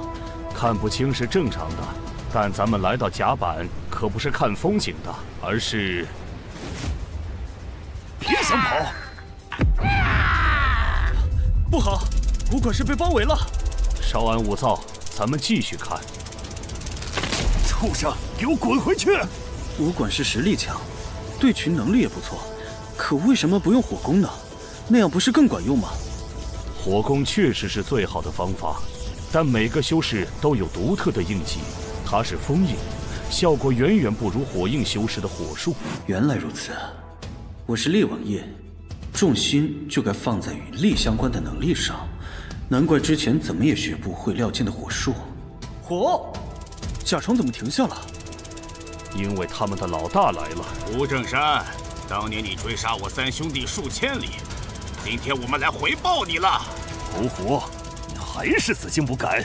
当年打不过我，如今你们兄弟那点伎俩又能奈我何？姓吴的，你少狗眼看人低！今天就让你尝一下你侯爷的厉害！小子们，给我冲啊！前辈，这艘船的安全就麻烦你了，我去把上面那个人解决了。武管事称胖竹为前辈，看来我之前还是低估了胖竹啊。真不应该来看热闹，现在麻烦上身了。刘毅，你应该会火吧？要不你来？胖竹前辈，我也不会啊。不过我可以传音，让我会火的朋友来帮忙。你是想要加入战斗吗？侯虎三兄弟不是等闲之辈，现在只有老大现身了。其余两个若是搞偷袭，吴正山恐怕凶多吉少，我得防患于未然。原来如此，那前辈你好好节省魔力，这些小喽啰就交给我和我朋友吧。廖进，速来船头帮忙，急需用火。啊？难道刘老大去对付野兽了？哎呀，老大可真会惹事儿啊！正好我吸收了第二个图腾，还没适应好力量，今天就拿你们来练练手。可恶，这数量也太多了吧！刘老大，我来帮忙了。你小心点，别把船一起烧了。老大放心，如果我连这点本事都没有，那火球术算是白练了。我负责地上的，你负责天上的。没问题。不错嘛，刘弟，有点一力破万法的意思了。这位小伙子也不错，这手控火术也算是出神入化了。胖竹前辈谬赞了，我还差得远呢。谢谢前辈夸奖。居然杀我这么多手下，我看你们是活得不耐烦了。两个野小子，我要让你们尸骨无存！小小猴戏也敢班门弄斧？胖竹前辈竟然强悍如斯，随意一挥就把攻击反弹了回去。最后一击！大哥，你没事吧？谢二弟关心，我没事，只是这次我们碰到硬茬了。咱们三兄弟合体，还怕对付不了他们？还想动手？你们难道就没有一点尊老爱幼的品德吗？当年你们的老鬼师傅都还得叫我一声大哥，你们就这么不识货？你是徐前辈，徐前辈息怒，我们兄弟三人立马就走。姓吴的，今天算你走运，希望你下次还有这么好的运气。哼，今日三兄弟来袭，幸亏前辈在场，不然后果难以设想，不知该怎么报答前辈。我也只是顺手而已，你还是趁早别干这管事的活了，再干下去恐怕以后难以善终。前辈教训的是，我干完这一趟之后就辞了这管事，我还有事，先行告退。也是，要不是今天有胖竹前辈在，早被那三兄弟偷袭成功了。唉，不想这么多麻烦事儿，趁现在清闲，你再给讲点岛屿的事儿好不？既然您这么喜欢听，我从头给您讲讲。果然实力越强，兴趣越怪啊！没想到胖竹前辈居然对荒岛感兴趣。是海岸，我们要到了。前面就是月亮城了，甘泉寺就在里面。这神之世界果然不一样，太壮丽了。你们原来想去甘泉寺啊？找人吗？对，有人托我去甘泉寺，给里面的人送点东西。西波罗王弟子身份特殊，虽然胖竹前辈人很好，但防人之心不可无啊。唉，那看来我们的缘分暂时结束了。我还有些其他的事要办，小伙子，咱们后会有期了。前辈，后会有期了。刘老大，马上就到岸了，咱们也准备一下吧。马上来。唉，这样的功夫，不知道我什么时候才能拥有，这也太帅了。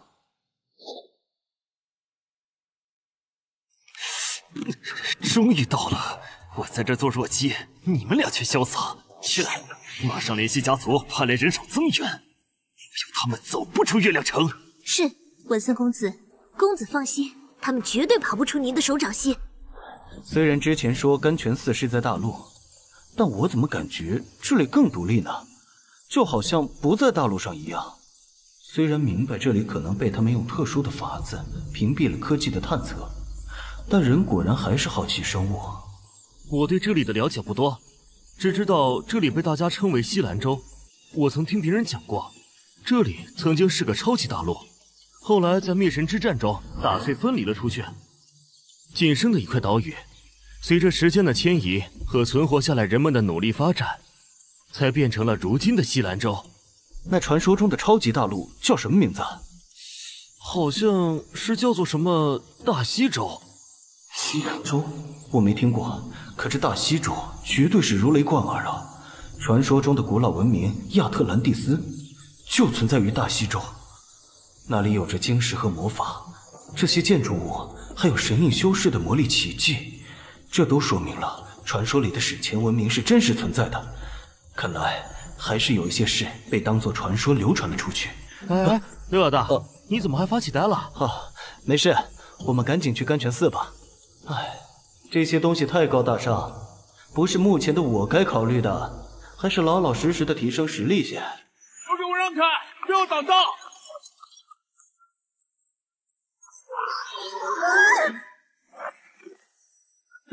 这是碰瓷，我是清白的。老大，我发现了，你就是个招式的体质啊！救救我！这得摔得多严重啊，说话都不利索了。哎，虽然这事不是因我而起，但发生在我面前，我不能坐视不管。刘弟，对不住了，林家对我有恩，但这事我不好出面。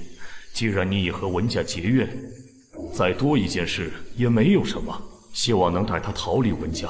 他日我必定好好答谢你。大胆贱民，竟然敢打林家小姐的主意！老实交代，是谁派你来的？不分青红皂白就对路人上手，难道你的眼睛是摆设吗？哎，老大，你看，这车上有文家的标识啊！哼，哪儿都有他们，阴魂不散。当我面还敢窃窃私语，找死！果真文家蛇鼠一窝，都不是什么好东西。既然你不听人话，就怪不得我了。哼，就这点实力，也敢在大街上横行霸道？什么？这文家奴才实力不弱，居然败得这么快，感觉刘老大又强大了不少。难道他背着我偷偷修炼了？廖健，我们继续赶路吧。好的，老大。这位公子，你可以带我离开吗？刚才慌忙没看清，没想到竟是一名大美女。老大的女人缘真好啊！不可以，我可不想和文家再扯上关系了。老天赏饭吃，可惜太直男。公子，你误会了，我乃林家长女，无奈林家落寞，这才被文家拐了去。我不在乎公子你是谁，也不在乎你来自哪里，只求你带我离开这是非之地。我来这里也是有自己的目的的，我只能捎你一劫，等你安全后自行离去吧。谢谢公子。我从林小姐身上感觉不到危险，可能她真的只是个被文家胁迫的弱女子，我能帮一点是一点。我的脚好像崴了，公子可以背我一程吗？我哪里是落入荒岛，我分明是落入桃花源了。虽然菲尔他们不在这里，但要是哪天他们知道这事儿了，非劈了我不可。廖健，你背着他走吧。哦，这里就是甘泉寺，看起来果然不一般啊。这样的建筑要是在我们的世界里，绝对会是一道亮丽的风景线。甘泉寺由西兰州曾经最顶级的几位大师级人物联合打造，地位超凡，一般人不敢造此。没想到刘公子要来甘泉寺。诸位，切勿在甘泉寺外逗留，还请离开。如有打扰，还望海涵。我们是来找人的。我受人之托前来求见梅洛大师，我还带来了信物，此事非常重要，希望你能让我们进去。求见梅洛大师，你带了什么信物？能拿出来看看吗？不行，我受人之托，这件信物只能亲自交给梅洛大师本人，还请你转告梅洛大师，我是梅一的朋友，绿灵珠的珍贵程度我非常清楚，自然是见到梅洛大师再拿出来最为稳妥。既然如此，那我帮你传个消息，剩下就看你们的运气了。多谢。梅伊，好耳熟的名字，没想到老大你还有这样的人脉。人在世上多交几个朋友准没问题，做好准备去见大师吧。你那朋友该不会骗了你吧？这事对我和我朋友十分重要，他是不会骗我的。从梅姨和大师的名字上来看，他们或许是很亲近的直系亲属。倘若大师真不想见我，早就该派人把我赶走了。是文家的，他们怎么知道我在这里？或许他们找的不是你，是我。傻仔，别来无恙啊！原来我要的人也是你们劫走的，很好，那就新账旧账一起算吧，有活捉他们。廖杰，我敬你一言，注意分寸。明白。帝王印一直在闪烁示警，看来我得速战速决，不然会有大事发生。都给我滚！一符罕书，兄弟们，给我上！打死他们，公子有赏。巨能波，雕虫小技，哎！文家的人不光多，还有实力。以我现在的力量，根本造不成太大伤害。再这么下去，廖健也坚持不了多久，该怎么办？力王印，这是怎么了？这是关于力王印的技能。没想到力王印竟然还有技能，还是2个，真是天助我也！林小姐，站廖进背后去，我来替廖进进攻。好。耶！什么？这不可能！老大牛逼，我来补刀。灵蛇油，小子，到此为止了。敢反抗，你们只会吃更多的苦头。快剑屠夫福刚，你竟然归顺于文家了！哼，知道是我还不速速跪下，不然等我出手，你们就见不到明天的太阳。帝王印又在示警，看来文家对我真正有威胁的人是他。尔等住手！谁给你们的胆子在本寺外斗殴？对不起，大师，我们捉拿完这几个贱民，马上就走。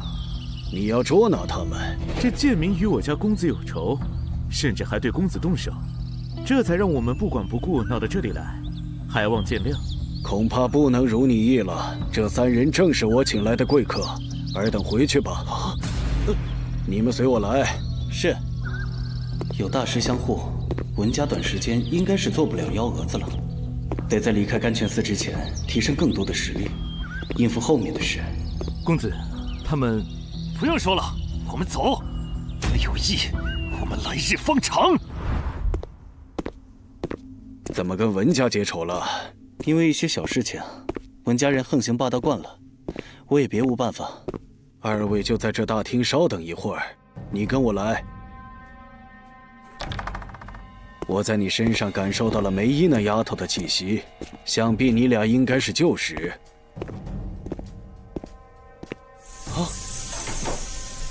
这里是我的私人房间，可以把你说的信物拿给我看一看吗？好的。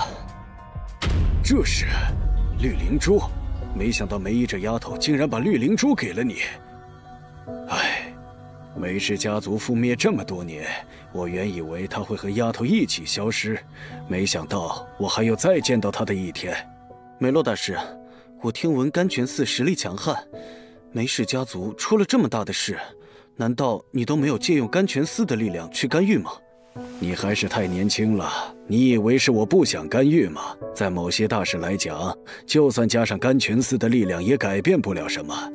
家族早早地把我踢出梅氏，并让我带着一小部分人分散逃离，我并不甘心，可以我的能力并不能做到帮助家族。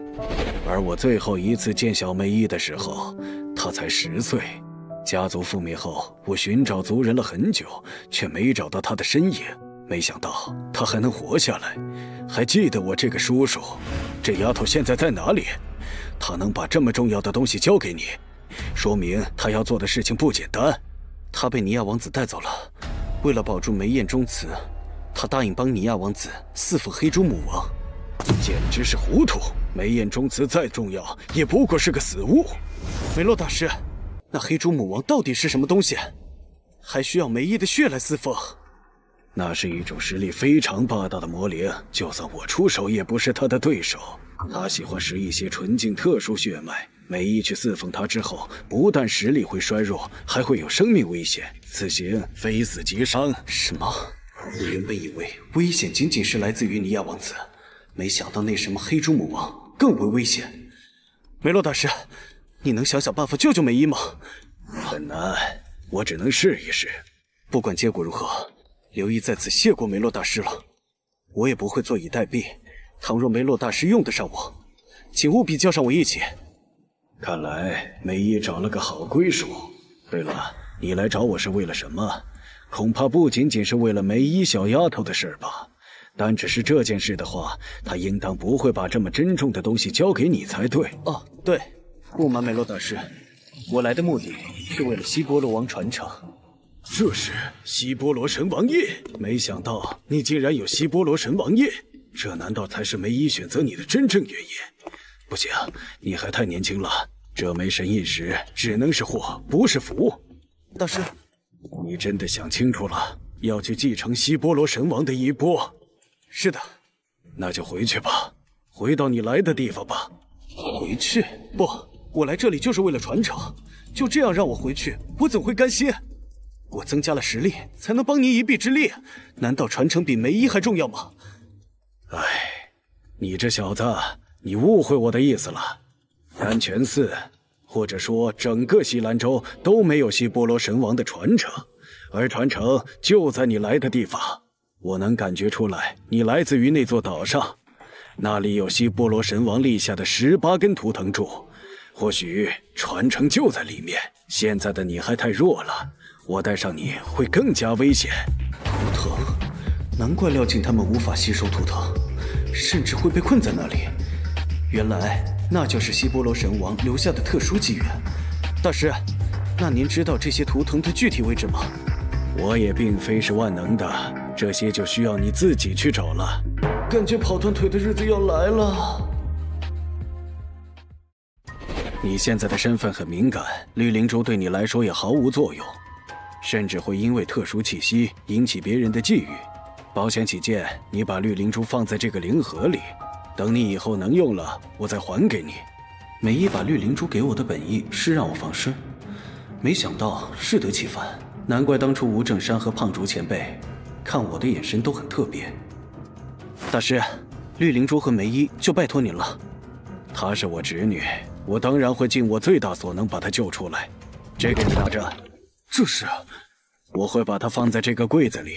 如果下次我不在了，你可以凭借这个令牌进入甘泉寺，拿走这个柜子里的东西。下次？大师，我没有魔晶啊。要想再来月亮城一趟的话，恐怕十分困难。这事简单，正好把这些就当作是见面礼了。这个纳戒里存有300魔晶，足够你来回几10趟了。它的空间还有余，你可以随意触发，输入适当的魔力即可。看了那么多年玄幻小说，一直很羡慕主角们的储物戒指，没想到如今我也有一枚了。今晚你和你的同伴就待在甘泉寺，明天早晨我会安排船只送你们离开。那船不是要月圆之夜才会出现吗？有些规则是可以打破的，只是看你有没有能力打破它而已。看来不管在哪里，实力强大的人决定一切。行程我已经安排好了，你直接去便是。另外，文家人对你的怨气相当严重，离开甘泉寺之后，你得小心防备他们。大师，任何神印修士都可以去那座岛屿吗？原则上是可以，但太过高阶的神印修士是禁止登岛的，因为他们的气息会扰乱那片天地。以我现在的实力，普通修士我尚可对应，这对我来说算是好消息了。大师，林小姐情况有些特殊，跟着我只会害了她。您能给她安排一个栖身之地吗？唉，看来老大是真不懂女人心啊。我可以安排人送她一程。感谢梅洛大师的好意，还请大师为我安排去西凤城的车只。去吧，他们会带你们登船。船上的管事我也帮你们打好了招呼。梅洛大师保重。梅洛大师保重。公子，等一下。公子，你救了我，还找人保护我，小女子无以为报，还请你收下这个。我知道公子你不凡，但法术不嫌多，我复制了一份林家所有的术法在这玉佩里面，希望对你有帮助。林小姐，这个太贵重了，我不能。公子，咱们有缘再见。不愧是老大，这该死的魅力。哎，好啦，小姑娘的心意你就收下吧，说不定有用呢。别以为我看不出来，你就是看热闹不嫌事儿大。好了好了，快走吧。哎呀，不知道回去怎么给菲尔他们解释啊。刘毅，希望我们还能再见。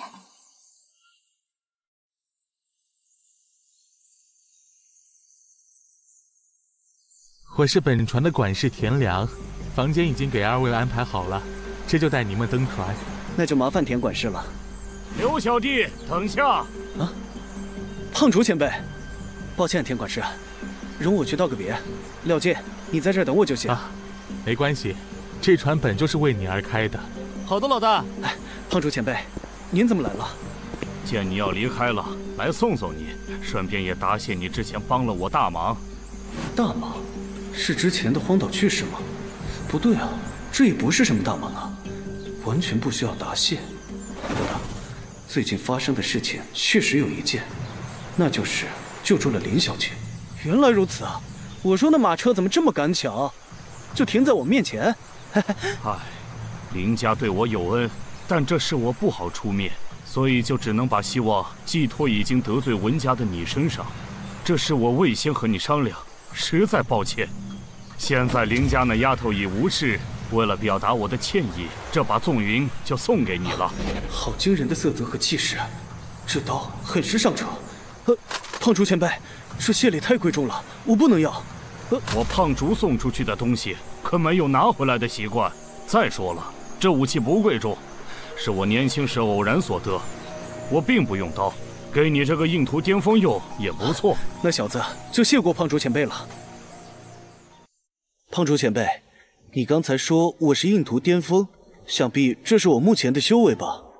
那这个神印修士是怎么分级的？你居然不知道？难道你是刚修炼的？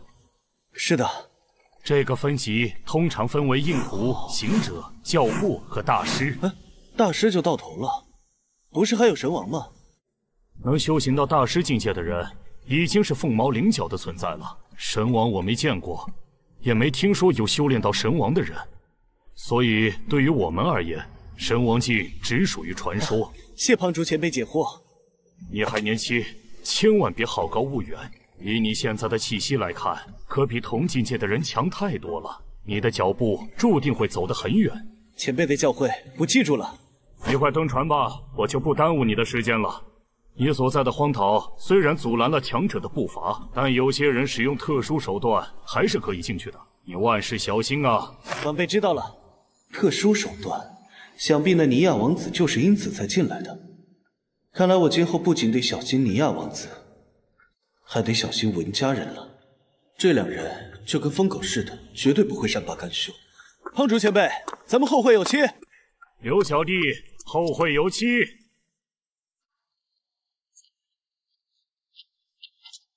老大，这些人不对劲。田管事，这些人怎么回事？他们是文家的人，不过二位放心，在我的船上，他们不敢向你们动手。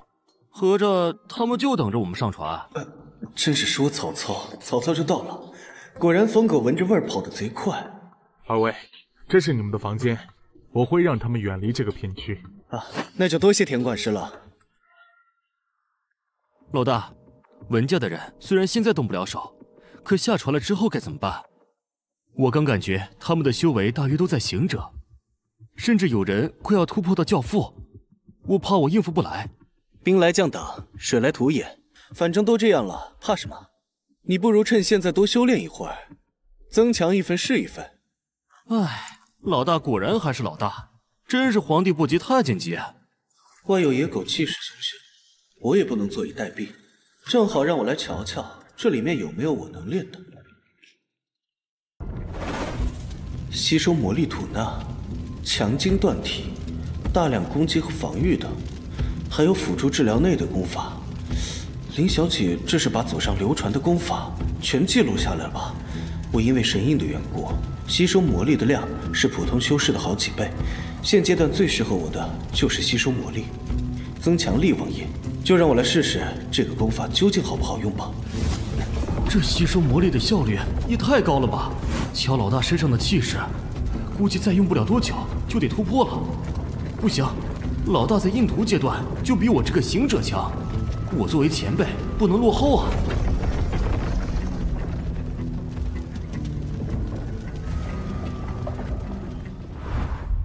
老大，感觉怎么样？还是原来那样，只不过力量倒是增加了不少。还是那样？我看你就是一个怪物，身上气息强了这么多都不自知。嘘，天管事，你这是？二位客人，地方到了，趁着他们还在睡觉，你们赶紧下船。十分感谢您的帮助和提醒啊！还望您再帮我向梅洛大师再道声谢。只要我们消失得快，在这个庞大、部落众多的荒岛上，想再找我们可没那么容易。谁？别紧张，是我。绅士大人，您回来了，快去通知族长，我们的救星回来了。我这就去。奇怪，明明我只是走了几天，却感觉仿佛是走了好几年。原来在不知不觉中，我已经把这里当作是我的家了。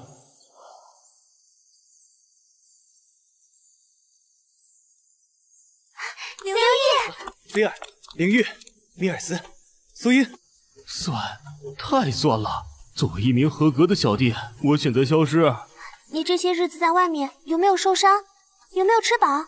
身上没有香水味儿，看来你魅力下降了。都没有美女和你同行吗？刘，你别听他傲娇，他这段日子可是天天念着你呢。有美女在身边的感觉真好啊！呸，不能再多想了，我还有正事没做。咱们别在这里堵着了，先回去吧，我还有惊喜要给你们的。好。惊喜？绅士大人，你这就偏心了，为什么只单独给他们惊喜？江组长，您这是做什么？我可是为了庆祝你回来，特地去吩咐了人去安排了宴会，你可不能为了他们冷落我。江组长，你们给我等一下！江组长，刘毅可不是你的男奴，你还是要多多注意男女有别啊！哎呀，人家只是看见神使大人开心而已，你没必要跟我一个小女子较劲吧？糟糕，再不阻拦一下，林玉都要气疯了。多谢江组长好意，可我急需休息。宴会什么的，明天再说吧。那咱们明天再好好聊聊。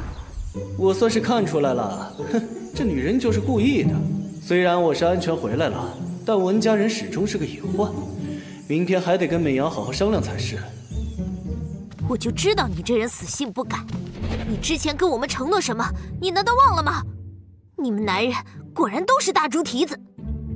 你们想不想看看神的世界是什么样的？神的世界？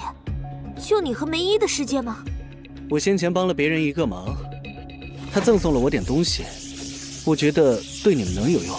这是我在林家手册的末页发现的开印功法，有了它，我现在也能对菲尔他们开印了。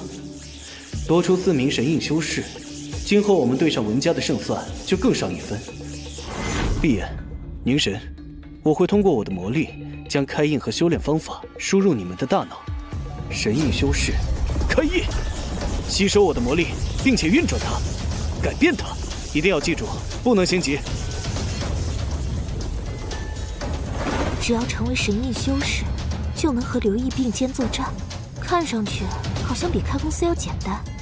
感受魔力，再吸收运转魔力，给我开！成了，我果然是个天才。奇怪，明明我已经照上面说的先吸收再释放，但什么都没有发生。不行，不能心急。以前我当空姐时学3门语言都没放弃，现在更不能放弃。刘毅，我以后可以帮你了。我是什么啊？洪水猛兽吗？怎么都躲着我走？难道进我身体就这么难吗？我还偏偏不信了。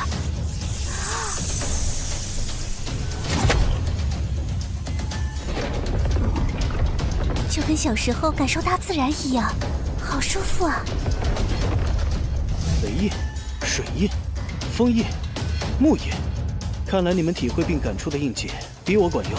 哼，还好我的魔力储存够多。开了印之后，才体会到你平时有多辛苦。这下我们也能帮到你啦。这是我们商量好的，你不能反驳。